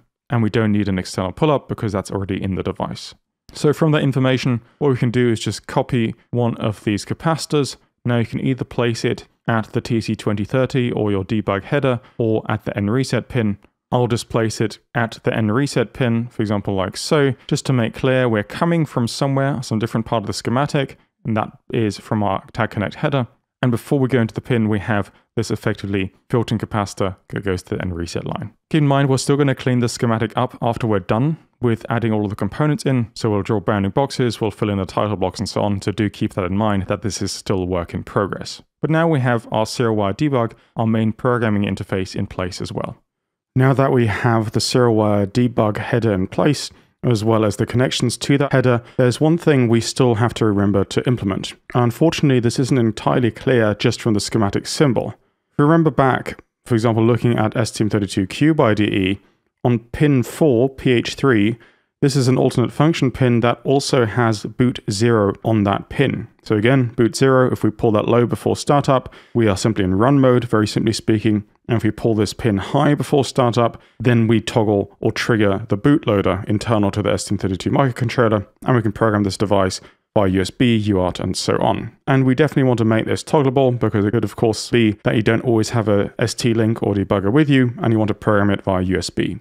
This pin PH3 is kind of hidden in the schematic symbol, and we can see it here, PH3 pin 4. So this we want to route out. So again, we just take a wire and we route out past these symbols. We'll clean this up in just a second because we're going to be using this. So to make this a bit cleaner, I'm going to just click and drag and move these designators and these component values just to one side, just so we make it a tiny bit cleaner. So by default, we want PH3, which is our boot 0 switch, to be pulled low because we always just basically want to assume we want to be in run mode. That's the default most of the time. But in certain times, we want to pull this pin high. We can do this via a switch, we can do this by a button, or a different methodology. The easiest is usually just a switch or a button. That then pulls this pin PH3 to 3.3 volts, which is in our case, the core logic supply. So what we need then is a pull down resistor. So we press A and R to go to resistor, and we can place it somewhere sensible in line with other components. Then we attach our wire to that resistor, and that other end of the resistor to ground. I'm just copying symbols. W, as usual, is our wire command. The value of this pull-down resistor we will determine in just a bit. It's not too critical. As long as it's a couple of kilo ohms, this could be 5, 10, and even a bit larger than that is okay for this pull-down. Another thing to mention is that this PH3 is not just a boot 0 pin. If we go to Cube IDE again, click on boot 3, we can see it has many different options. We could do an analog input, GPIO input, output, and so on. So after startup, once this boot 0 pin has been sampled by the bootloader, we can actually use this, for example, as a typical input. So it could be a user input, and that's exactly what we then could use it for. So what I'd like to add is a button in this case, so just a tactile button, which then a user could interface with. So again, press A, then we can scroll down, for example, to switch. And under switch, there's many different types. We could put in a dip switch, for example, or any of these other switches, but what we want is a switch _push. So just a tactile push button switch, click OK, and we can add that somewhere to the design, for example. Now, if we were just to wire this up like so, one side of the switch goes to the boot 0 pin, so pin PH3, and the other side, we can just copy one of these 3.3 volt flags, goes to the other side of the switch. So like this, before we plug in power to this device, we could hold down the switch push button. This would pull pin PH3 high, and after it's booted up, we release the push button and we are in the bootloader mode. If we don't push this push button is normally open, so there's no connection. It's like an open circuit, and therefore R1 is pulling pin PH3 low. Because we'd also like to use this switch as a user button, so after boot up, assuming we don't go into the bootloader, it's typically important to also provide some form of debouncing, and that's usually very simple, just an RC low-pass filter in the simplest case. So we can copy one of these 100 nanofarad capacitors, place that in parallel with R1, or this resistor, pull-down resistor at the moment, copy the resistor, rotate it, and we want to place that in series, for example, like so. And we'll determine the values at a slightly later stage, and the reason for determining the values later, we will see in just a bit as well. In this way, we have now a very, very crude debouncing circuit, essentially a low-pass filter formed by R2, R1, and C12, and C17 feeding into PH3. Let's not forget our net labels, so I'll just copy a net label and then change the name, and I'll just call this, for example, boot 0. So we've come quite far already. This is the main external circuitry we need to get this device up and running. However, of course, there's some things missing. We don't have a power source. We would like to maybe add some peripherals, because as it is, we don't really have anything interesting except maybe a button and a Bluetooth connection. So of course you want to add some peripherals, and that depends on the scenario you're in. So if you're maybe creating your own smartwatch or whatever device you're creating, you will need to choose different peripherals. And this is where, again, these pins, these general functions, so to speak, pins, for example, bank PA and bank PB, and these pins come in. But now we have essentially the essential circuitry in place that forms the basis of what you need as a minimum supporting circuitry for this particular MCU. For the sake of simplicity and time in this video, I will be just showing you how to select peripherals and how to route them out, for example, to connectors. We'll be using Cube IDE to do this, but of course you could go the datasheet route as well. So Cube IDE, we can on the left-hand side see what peripherals are available to us quite quickly. For example, we have an SPI available, UART, USB, I2Cs, and so on. And this is, for example, where I could select whatever interface I want. For example, UART, I can select an asynchronous UART, and this automatically then maps pins that are suitable and don't interfere with the other selections we've made previously. So here, PA9 and PA10. Again, Control-click to map pins to other locations in case these don't suit you. To start off with, what I'd like to do is add a USB connection in. So on the left-hand side, under Connectivity, USB, we had Device selected, and this maps to pins PA11 as the differential pair negative side, and PA12 differential pair positive side. And again, Control-clicking, we can't move these pins, so these are in a fixed location. We can use the USB to, for example, stream data. It could be an audio device class, and of course we can use it to program the device as well. And you can find pre-written drivers, so to speak, under middleware and software packs, and then USB device, and there's many different classes that ST provides already, which you can use pretty much straight away. For us now, just doing the hardware design, what's important is that we have PA11 and PA12 selected.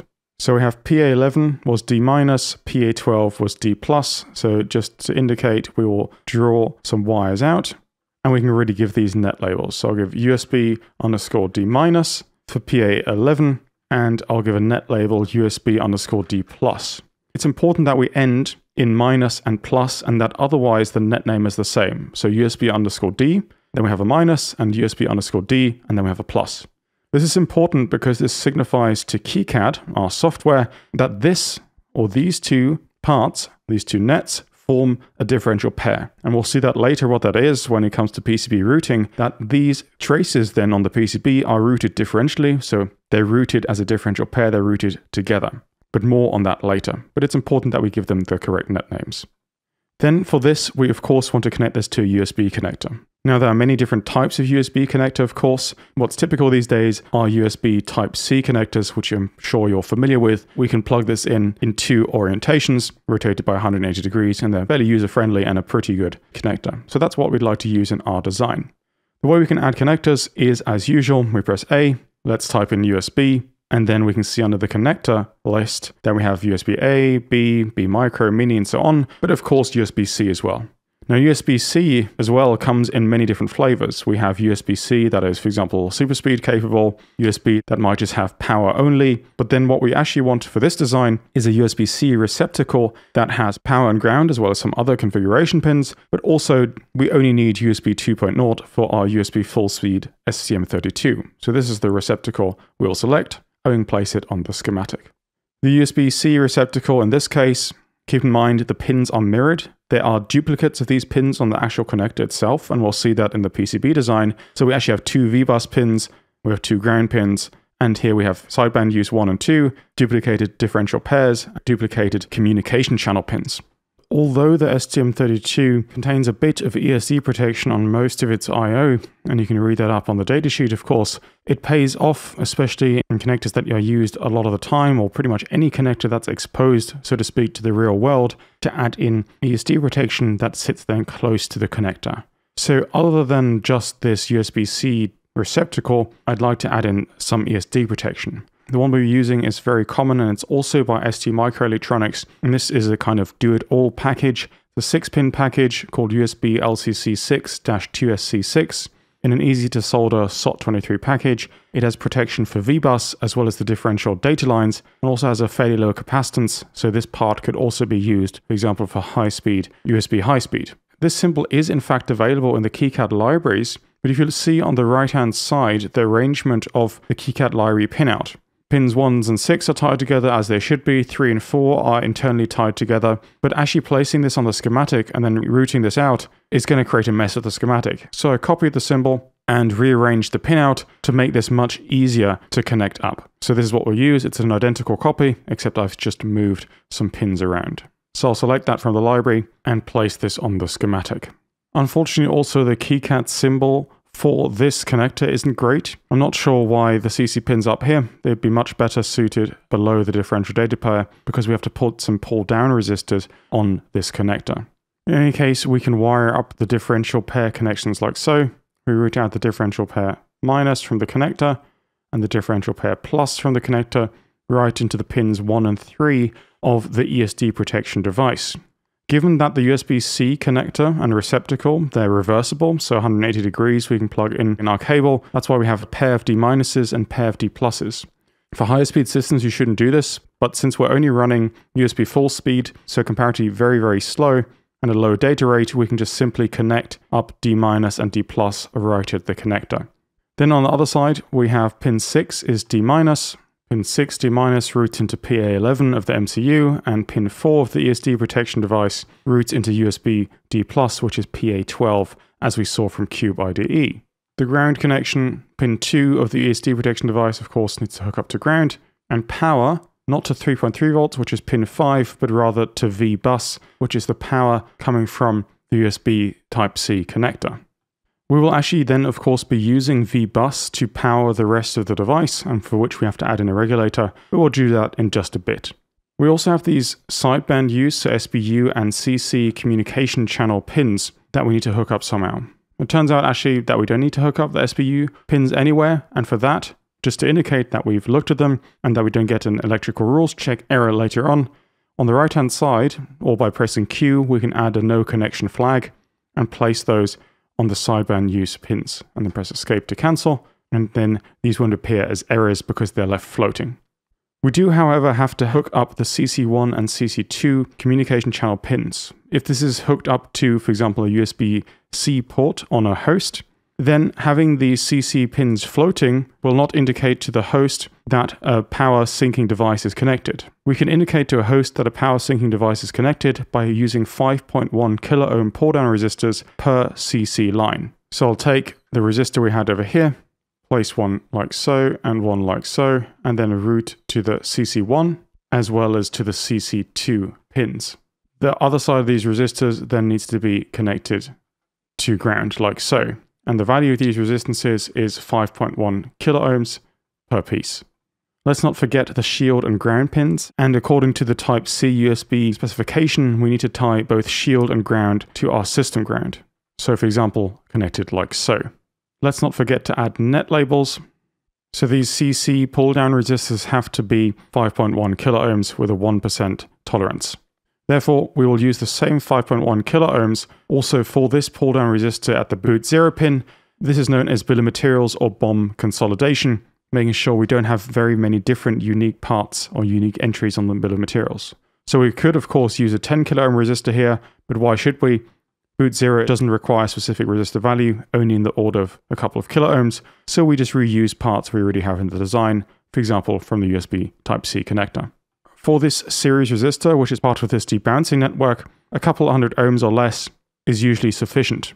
Keep in mind R2 and R1 form a voltage divider, so if we chose, for example, R2 to be 5.1 kilo ohms, our 3.3 volts, when this button is pressed, will be divided by 2. So we want to keep this resistance quite a lot smaller than this pull-down resistance. So let's just start off with 100 ohms, and of course, when you have the PCB in your hand, you can change the value depending on circuit performance. Before we choose some peripherals to end up on these PA and PB pins, let's just complete the USB-C section, which is also our power source, with a power regulator that generates our 3.3 volts. Now for this USB-C, with these pull-down resistors of 5.1 kilo ohms, we can expect VBus to be in the range of 4.5 to 5.5 volts, with a nominal voltage of 5 volts, and in certain cases this will be able to supply up to 1.5 amps, which is far, far more than we need for this design. We need significantly lower current. This 5 volts, which will be apparent nominally at VBus, needs to be stepped down somehow, so converted to a 3.3 volt voltage that we can then use for the microcontroller and peripherals. There's usually two different options of doing this. One would be, for example, a step down and a switching converter, which requires quite a number of different parts. We need to calculate various values, but they are rather efficient if you choose the parts correctly. A far easier version, and something that's more suitable for this type of video, tries to show the whole design in one video, is to go with a linear low dropout regulator. Low dropout regulators, or LDO voltage regulators, are very, very common. They're typically fairly inexpensive. You can get them with lower noise. They're used also in analog circuits if you're sensitive to power supply noise. But in our case, we don't require much current, and we have a 5 volt input and a 3.3 volt output, so the input-output voltage differential isn't too large. Therefore, the power wasted in one of these linear regulators isn't too large. For example, the power waste would only waste, let's say, about 0.2 watts of power, which is okay in this application, and it allows us to use a much simpler part. To find a suitable voltage regulator, we need to know what currents we might expect. And this is where CubeIDE can help us again. If we go to Tools on the top right-hand side, on the left side we select PCC, we can let CubeIDE calculate the current requirements based on what peripherals we've selected. So if I double-click on one of these run steps, we can choose the power mode, power range, what our supply voltage rail is, what CPU frequency we're running at, various other configurations, and also what pinout we would want. We can calculate a worst case by just clicking and enable all IPs, and we already see our step current consumption is about 16 to 17 milliamps. And this is, of course, just for the microcontroller. We could, of course, also just go the datasheet route. We also, of course, have to add in the peripherals we use. So if we're using various sensors, or if we're toggling relays and so on, that would, of course, add into the equation. But you can already see, as we'll probably just be adding some connectors, for example, to UART and I2C, on this very simple demonstration board, our current consumption requirements are very, very low indeed. And that's again why one of these LDO regulators does make sense. So if you go to your preferred component distributor, look for LDO voltage regulators, select in stock, we want SMD type, we want one output, which is positive, and an output current, something around 150 milliamps is probably okay. Remember, we want to keep in some margin as well. We can click Apply Filters. We have more filters here. We want to, of course, allow an input voltage that is higher than our maximum expected input voltage. And for our USB-C receptacle, that's maximum 5.5 volts. So let's say we can choose other options here, such as package types, quiescent currents, input voltages, minimums, and so on.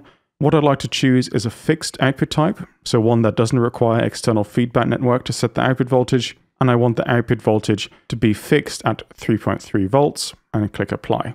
Then we can sort by price, because this is a fairly low-cost board. We don't have very particular requirements, and we see a list of regulators that could be suitable. So there's many different package types. For example, this one here looks like it might be harder to solder. One of these exposed lead package types might be easier, and so on.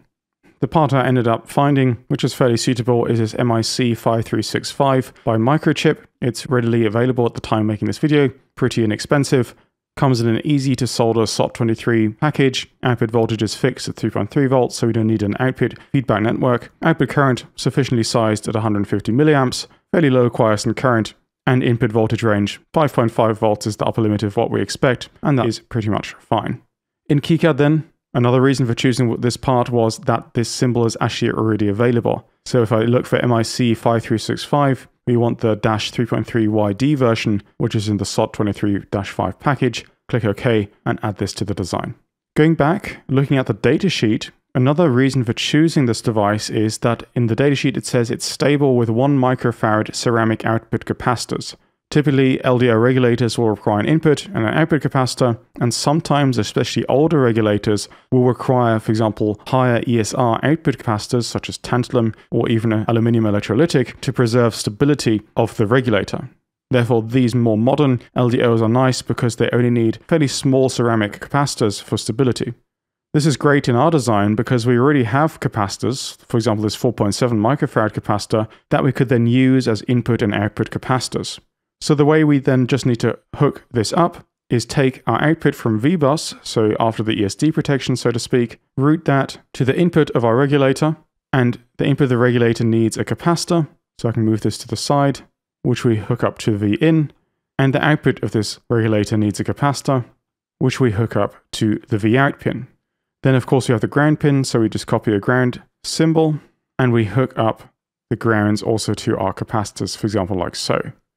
The output voltage, because this is a fixed voltage regulator, is simply 3.3 volts, and then we can just place our 3.3 volts at the output here. The enable signal, we need to see in the datasheet what we need to do with that. So if I just look for enable, we see enable input, it's active high, high is on, low is off, and do not leave floating, which is also very important. Then we also need to look at the suggested operating ratings. So enable voltage is anywhere from 0 volts to the input voltage.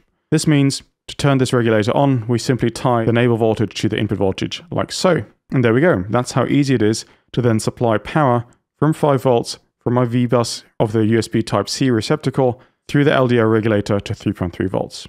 Now we have a suitable power source for the rest of the circuitry on this board.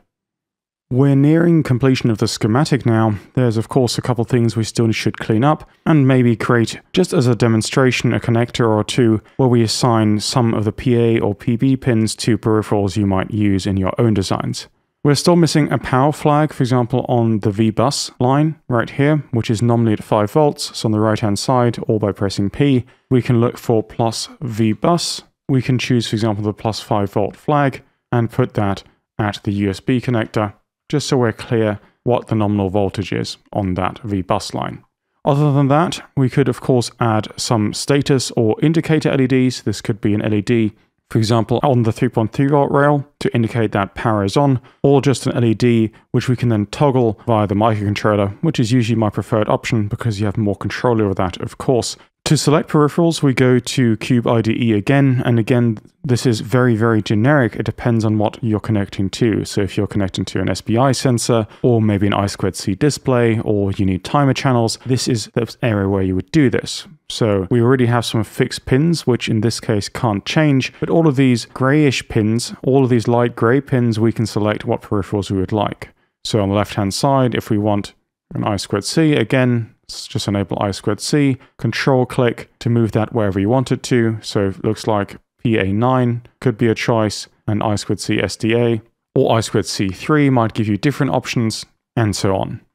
For now, I'm just going to enable one UART. Again, this is just as a demonstration. You can choose whatever peripherals you want. I chose UART1, and it's placed it in an area where there aren't too many other pins, and for us this is good because we don't have cramped routing, so I wouldn't want to have these pins, for example PB5 and PB4, because we have a few other connections coming out there as well. So let's just stick with PA2, PA3 for now. Again, just a demonstration. So PA2 is UART1TX, so we can route out a tiny segment, and PA3 was our other pin, and again, just adding net labels like so, just to immediately be clear what these pins do and what these pins are. Then we would like to hook this up to some form of connector. So again, we can press A and look at the connector section. These could be generic connectors, or if you have a specific connector already in mind, you can choose that here, of course, as well, or of course, create your own schematic symbols. I'm just going to go with a very generic 1x4 header, place it somewhere on the schematic like so, and we'll choose what exact connector this will be later on when we come to the footprints. Typically, we would like to supply, for example, power and ground as well. So I'm going to take a 3.3 volts and a ground. Now, of course, we could just route up UART-TX, UART-RX like so to the connector, but typically it's good practice to also add ESD protection, as well as I also add in some current limiting resistors. So I'll just copy the 100 ohm resistor we have here and place it both on the UART-TX and UART-RX line. This also can help with the ESD susceptibility of your device. So these two series resistors like so. And we won't add ESD protection for the sake of time. And typically I would also add, for example, a small bypass or decoupling capacitor between 3.3 volts at ground at any connector power pin. But for now, we'll just leave it as simple as this. And of course, don't forget your net names. I'll just call them TXC, so TX connector and RX connector. Of course, you could flip those names because this is effectively the RX of the connector and pin 3 is the TX of the connector. Depends on what your naming conventions usually are. But for the sake of simplicity, we'll leave it at this for now. Other than, of course, for example, a UART connection, let's just add an LED. And typically I like to add my LEDs on timer channels because via timer channels in the STM32 microcontroller, I can set a PWM wave as the output with a certain duty cycle, and thus I can vary the brightness of my LED. There are various different timer channels available in this particular microcontroller. Let's just click on a random pin. So PA7 looks like we have timer 17 channel 1. So if I select that, on the left-hand side, timers, activate it and set channel 1 to PWM generation channel 1. And this, of course, now might not matter very much because we're not doing the firmware, but it matters because we need to check that the timers are suitable, for example, for generating PWM. There might be some timers that are capable and some that aren't. Of course, in most cases, PWM shouldn't be too difficult to configure, even if it's just a GPIO. But this point persists across any interface you might use, is check compatibility. But PA7 looks like it could be okay. So we can add an LED to pin PA7, which is pin 16. Press A, type in LED, and we get a generic LED symbol. Again, with a wire tool, hook up to PA7, but we do need a current limiting resistor. Depending on the color of this particular LED and other characteristics, a typical voltage or forward voltage of this LED might be somewhere from 1.8 volts or higher. And typically we want to run currents just about 1 to 10 milliamps, 10 milliamps already being very bright. Typically these types of LEDs I only run at about 1 to 2 milliamps. So knowing the forward voltage, knowing the current you want through it, we can calculate a current limiting resistor, assuming of course full duty cycle. 100 ohms we would like to reuse. We don't want to add another different resistor to our design. The problem is 100 ohms is a bit too low. But what we could do is change all of the 100 ohms to 220 ohms, and then we're pretty much in range with the current requirements and the forward voltage drop of this diode. So let's do that. The way I can do that is in the top in KiCad, click on bulk edit fields, and then we can scroll to 100 ohms, and I'll just change that to 220 ohms like so, click OK, and then we just copy one of these resistors down and connect up the LED and connect up ground to the other side. Of course, have to make sure that the pin you connect the LED to can drive the LED, even though it's a very low current. There are some microcontrollers and some pins on microcontrollers that can't drive that much current, so not much more than maybe a couple of milliamps. So that's something you should double check as well. Then, as usual, I always like to add labels, so I did LED_A for anode and LED_K for the cathode, or C if you prefer. But that pretty much sums up our schematic for this STM32 WB55 microcontroller. We have all of our bypass and decoupling capacitors, we have our power and ground hooked up, our high-speed external and low-speed external crystal oscillator, the switch mode power supply, the RF matching network, the filter and UFL connector, our boot 0, the tag connect serial wire debug header, USB-C with ESD protection, our simple LDO regulator, and some peripherals we now know how to map out from Cube IDE. With this, we're pretty much done with the schematic, but I would like to show you some tips of how you could maybe clean this up just a tiny bit. It's fairly okay as it looks right now as a first pass, but there are some things I would like to add. As we did with, for example, this sideband use, these pins, we did these no ERC flags or not connected. So on the right-hand side again, add a no connection flag or press Q and place that on the unused pins. This is also a sanity check for us to see, okay, we've looked at these pins, we must have done some manual intervention to place these no connect flags on them, and this is what I do normally when I've gone through the schematic when I've checked it. If my schematic is more segmented and across multiple pages, I also like to draw, for example, bounding boxes around certain sections.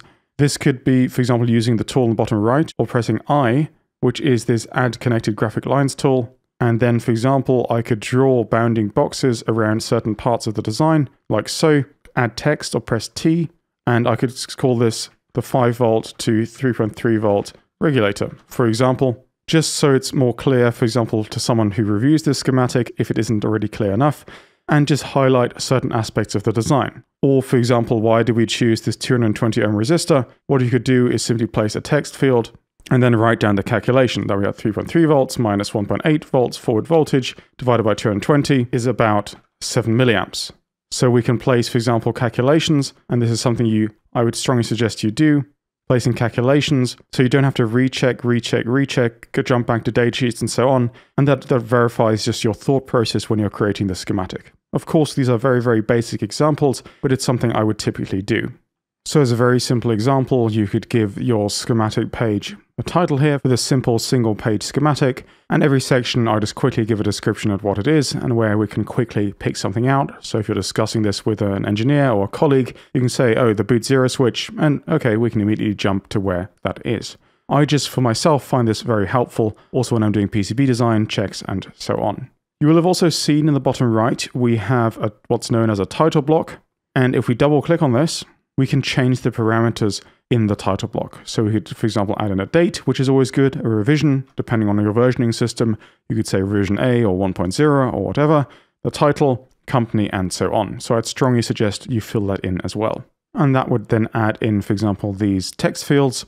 And this is always good practice, keeping track of revision dates, who the author was, and so on. But for now, this is pretty much the finished schematic. Next, we'll move on to actually picking footprints and components that match up. So we've only chosen, for example, values of these capacitors here, 100 nanofarads, but 100 nanofarad capacitors exists in many different packages and types and so on. Same for the resistors, connectors, and so forth. Of course, there's far more detail you can add and you should add to the schematic. So for example, what type of capacitors these are. Are these multi-layer ceramic capacitors? If so, what type are they? What voltage ratings are they? And so on. We'll go into a tiny bit of detail in this video, but of course that's a topic in its own right. We're now ready to choose footprints and the specific components themselves. As we saw from the schematic, we've only really entered values. Of course, we've chosen some parts specifically, such as the microcontroller or such as the ESD protection. But for example, for passive components, such as capacitors and resistors, we've just set a value and just put in a schematic symbol on our schematic. We need to create a link with a real component and a real footprint that ends up on the printed circuit board, which is then manufactured by the PCB manufacturer. Effectively, the PCB manufacturer sees next to nothing of the schematic, but will see what parts we've chosen and the footprints and the connectivity on the PCB itself. Now, there are many aspects that come into choosing the correct parts for your design, and that's something that takes quite a bit of practice to get right, so to speak. However, there are of course some simple guidelines, rules of thumbs to get started. I do have quite a lot of other videos on my channel that goes far deeper into hardware design than I can do with this tutorial.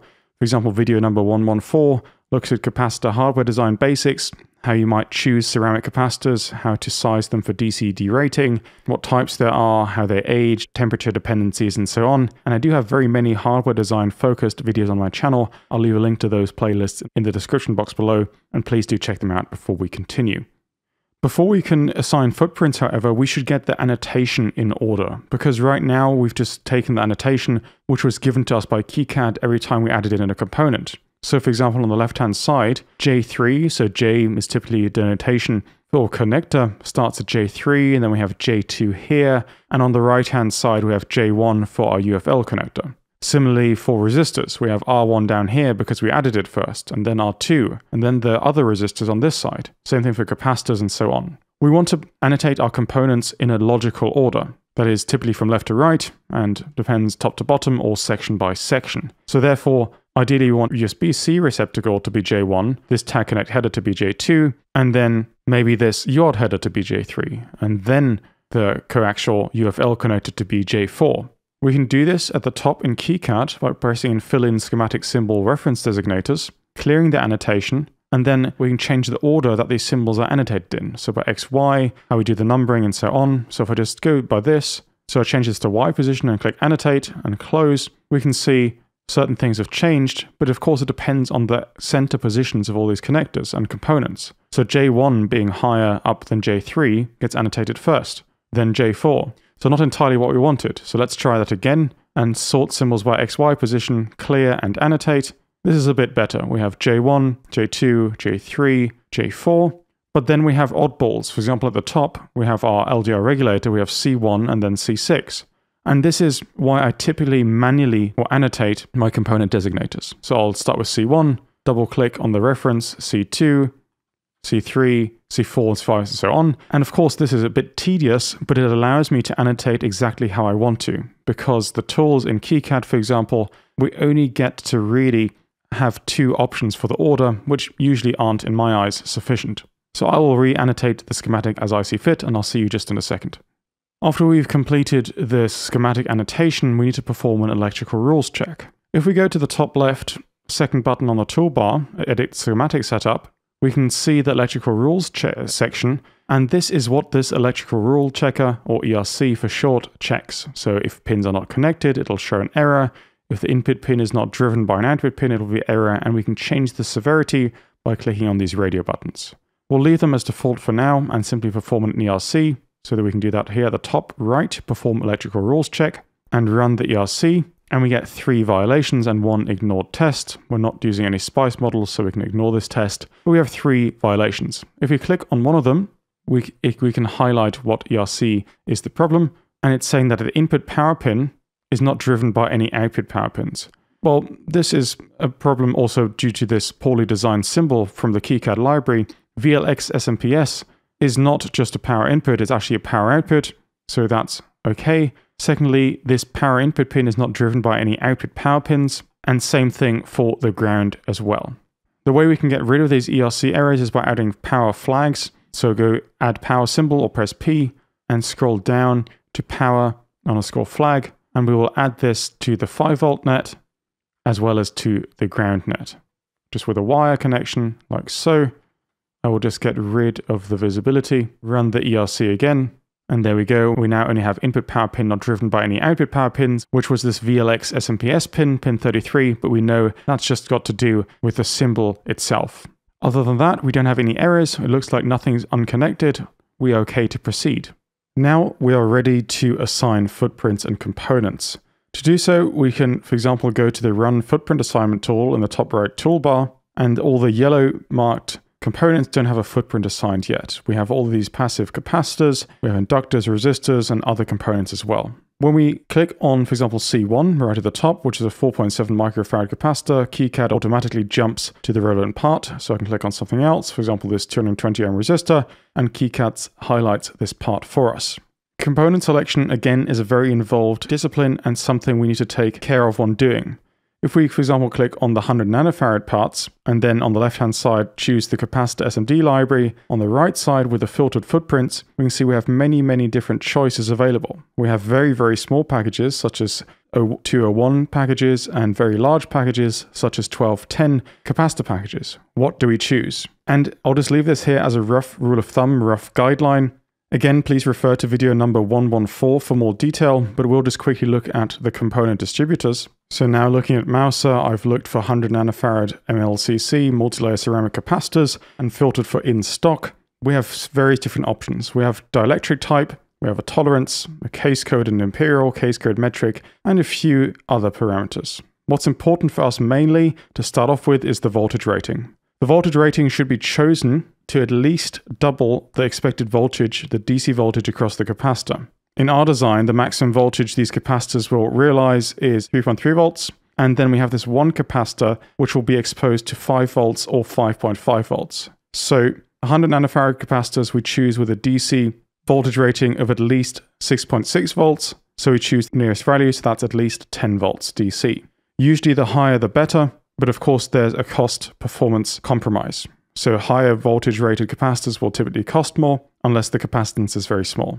Then tolerance. For these capacitors, we want a rough value. 100 nanofarads is okay, 80 nanofarads is okay, 120 nanofarads is okay. So any tolerance is okay, so I won't set any filter here. However, keep in mind that a 1% capacitor will be much more expensive than 20% rated capacitor. Dielectric, we want X7R or X5R in this case. This is to do with temperature dependence. In terms of case code, I typically go with imperial case codes. 0402 is typically suitable for a design like this, but you could even get away with using a larger 0603. To make things easy for us, we're going to go with 0402 in this case, and then just click apply, and then we can sort by price. And then we have many different parts in stock. They start at about 9 cents and quickly decrease in price. So something like a 25 volt rated 100 nanofarad capacitor, X7R 0402, 10% tolerance. This part, for example, would be absolutely fine, but pretty much any other part we see here is fine as well. But let's just go with the cheapest one, so 0402, and that's what we then move over to KiCad. So all 100 nanofarad capacitors would be 0402 imperial, so I can just select the footprints for all of those. Similarly for the resistors, here we simply have a voltage rating, a power dissipation rating, a size, a tolerance, and so on. We already saw that 5K1 resistors should be about a 1% tolerance for the USB-C lines. No resistor in this design really needs to dissipate a lot of power. Therefore, for the sake of simplicity, let's just go with 0402 components for the resistors as well. So now we have all of our resistors set as our 0402 imperial. Then we have, for example, these larger 4.7 microfarad capacitors. And again, remember we have one which is exposed to 5 volts. So we do a similar methodology, going to our distributor and choosing a suitable package size. For this, something like 0805 is typically okay, and Even 0603 is usually okay for this as well. So we'll go with 0603 for these larger capacitance capacitors. For these other very small capacitors, such as 0.8 picofarads and 0.3 picofarads, now these are very, very, very small values, so even the pad capacitances will probably be in the order of magnitude of what we see here. So we will go with 0402 capacitors here, but keep in mind, going back to the application note for the STM32WB hardware design guide, we are given component values for these capacitors and these inductors.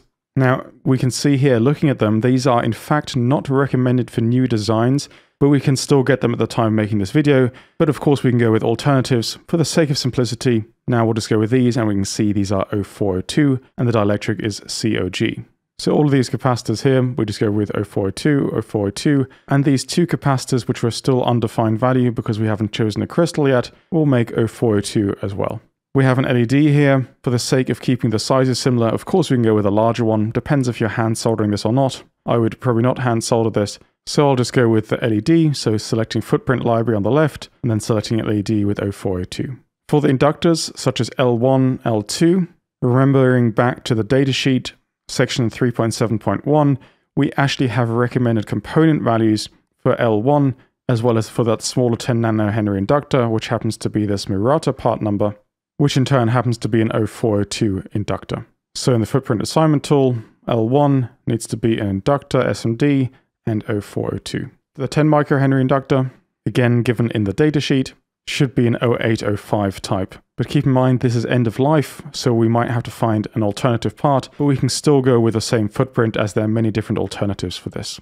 So 10 microhenry, 0805. The 2.7 nanohenry inductor for the RF filter network will be 0402 as well.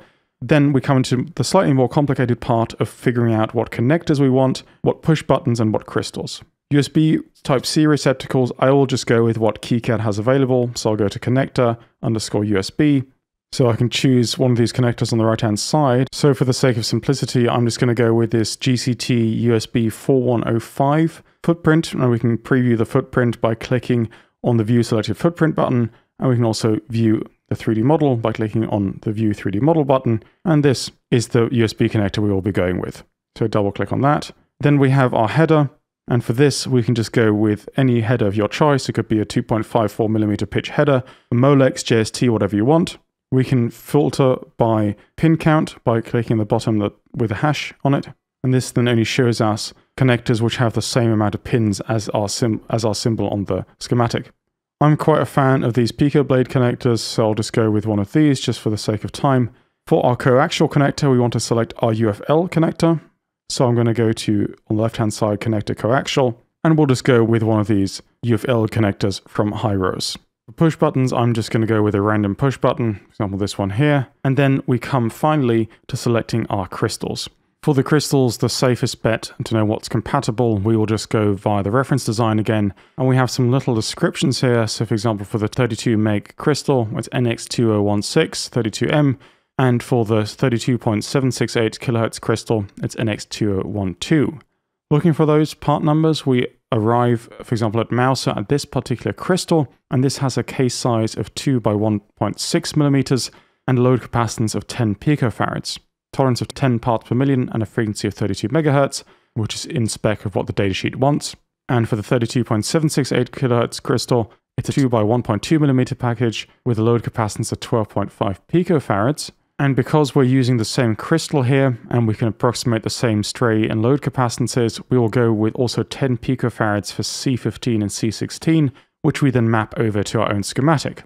But before that, 32 megahertz was 2 by 1.6 millimeters, so going to KiCad, assign footprints. For 32 megahertz, we want an SMD crystal, so under crystal SMD 2 by 1.6 millimeters, so we select that. And for the 32.768 kilohertz crystal, we go with a 2 by 1.2 millimeter package. So 2 by 1.2, select that, apply, save schematic, and continue, and we've assigned all of the components. Now remembering that these capacitors should be 10 picofarads, we can change these values to be 10 each. And again, this is because we're using the same crystal as they are in the reference design, and the same IC. So now we have all of our components annotated, we've checked the schematic. Of course, you should do further checks, make sure that the pinout is correct, make sure the current consumptions are correct, and so on. But for now, we'll assume this is all correct, but I'd strongly suggest doing very thorough checks of your schematic before moving on to PCB design. What we're going to be doing next is something you could also do after the PCB design stage. But we selected footprints for all of these schematic symbols. What I'd like to also add is, for example, the manufacturer part number, distributor link. And this will be useful when we're getting our board assembled and manufactured, because we'll need to produce a bill of materials. To do this, we go to the top in the schematic editor and click bulk edit fields of all symbols in schematic. And we are presented with this table here. We have our reference designators, which are grouped by value, with the value, footprint, and quantity. We can, of course, add other fields. So I'll add a field and we'll call this manufacturer, another field which we'll call manufacturer part number, and another field called distributor link. For all of these parts, we then need to find the suitable manufacturer part number, and distributor link. And then later on, you can see in the bottom button, we can export this as a CSV. So for example, for our crystals, the 32.768 kHz crystal, I would go to Mouser, I would copy the manufacturer part number, the manufacturer is NDK, and the distributor link is this Mouser link, for example, or whatever your preferred distributor is, and pop it in like so. And this is what we do for all of the remaining parts, for all the inductors, capacitors, resistor, and everything that's in here. Again, this might be just a quirk of KiCad, or how the libraries are designed. Typically, this information, so manufacturer part number, distributor link, and so on, should be part of the library and unique to every single component. But this is just the way KiCad is organized, unfortunately. But ideally, it should be part of the library to also list distributor link, datasheet, manufacturer part number, and so on. So I'll just fill this in by myself, and we'll see this again later. I've now filled in the manufacturer part number, and distributor link fields for all of the components in the symbol fields table. This is again choosing suitable components. So for example, for the resistors, I have a preferred brand and I know their part numbers quite well, and that's why I would just go with them. Or with the inductors, we chose them based on the recommended guidelines. The connectors, again, this is from previous experience. I don't expect someone who's just started, of course, to know which parts to pick right away, and this takes time, takes progress and progress. But this could be, for example, a starting point for parts you might want to use in your own design. You will have also seen J3, which is our tag connect header, also ends up in the symbol fields table, and that's to be expected because this is not the bill of materials, which we'll export later. But if we double click on this connector, we can actually see the checkbox is marked for exclude from bill of materials, and that's exactly what we want. The tag connect footprint is only for these pads and these through holes, so it's not actually a component, and that's why it should be excluded from the bill of materials.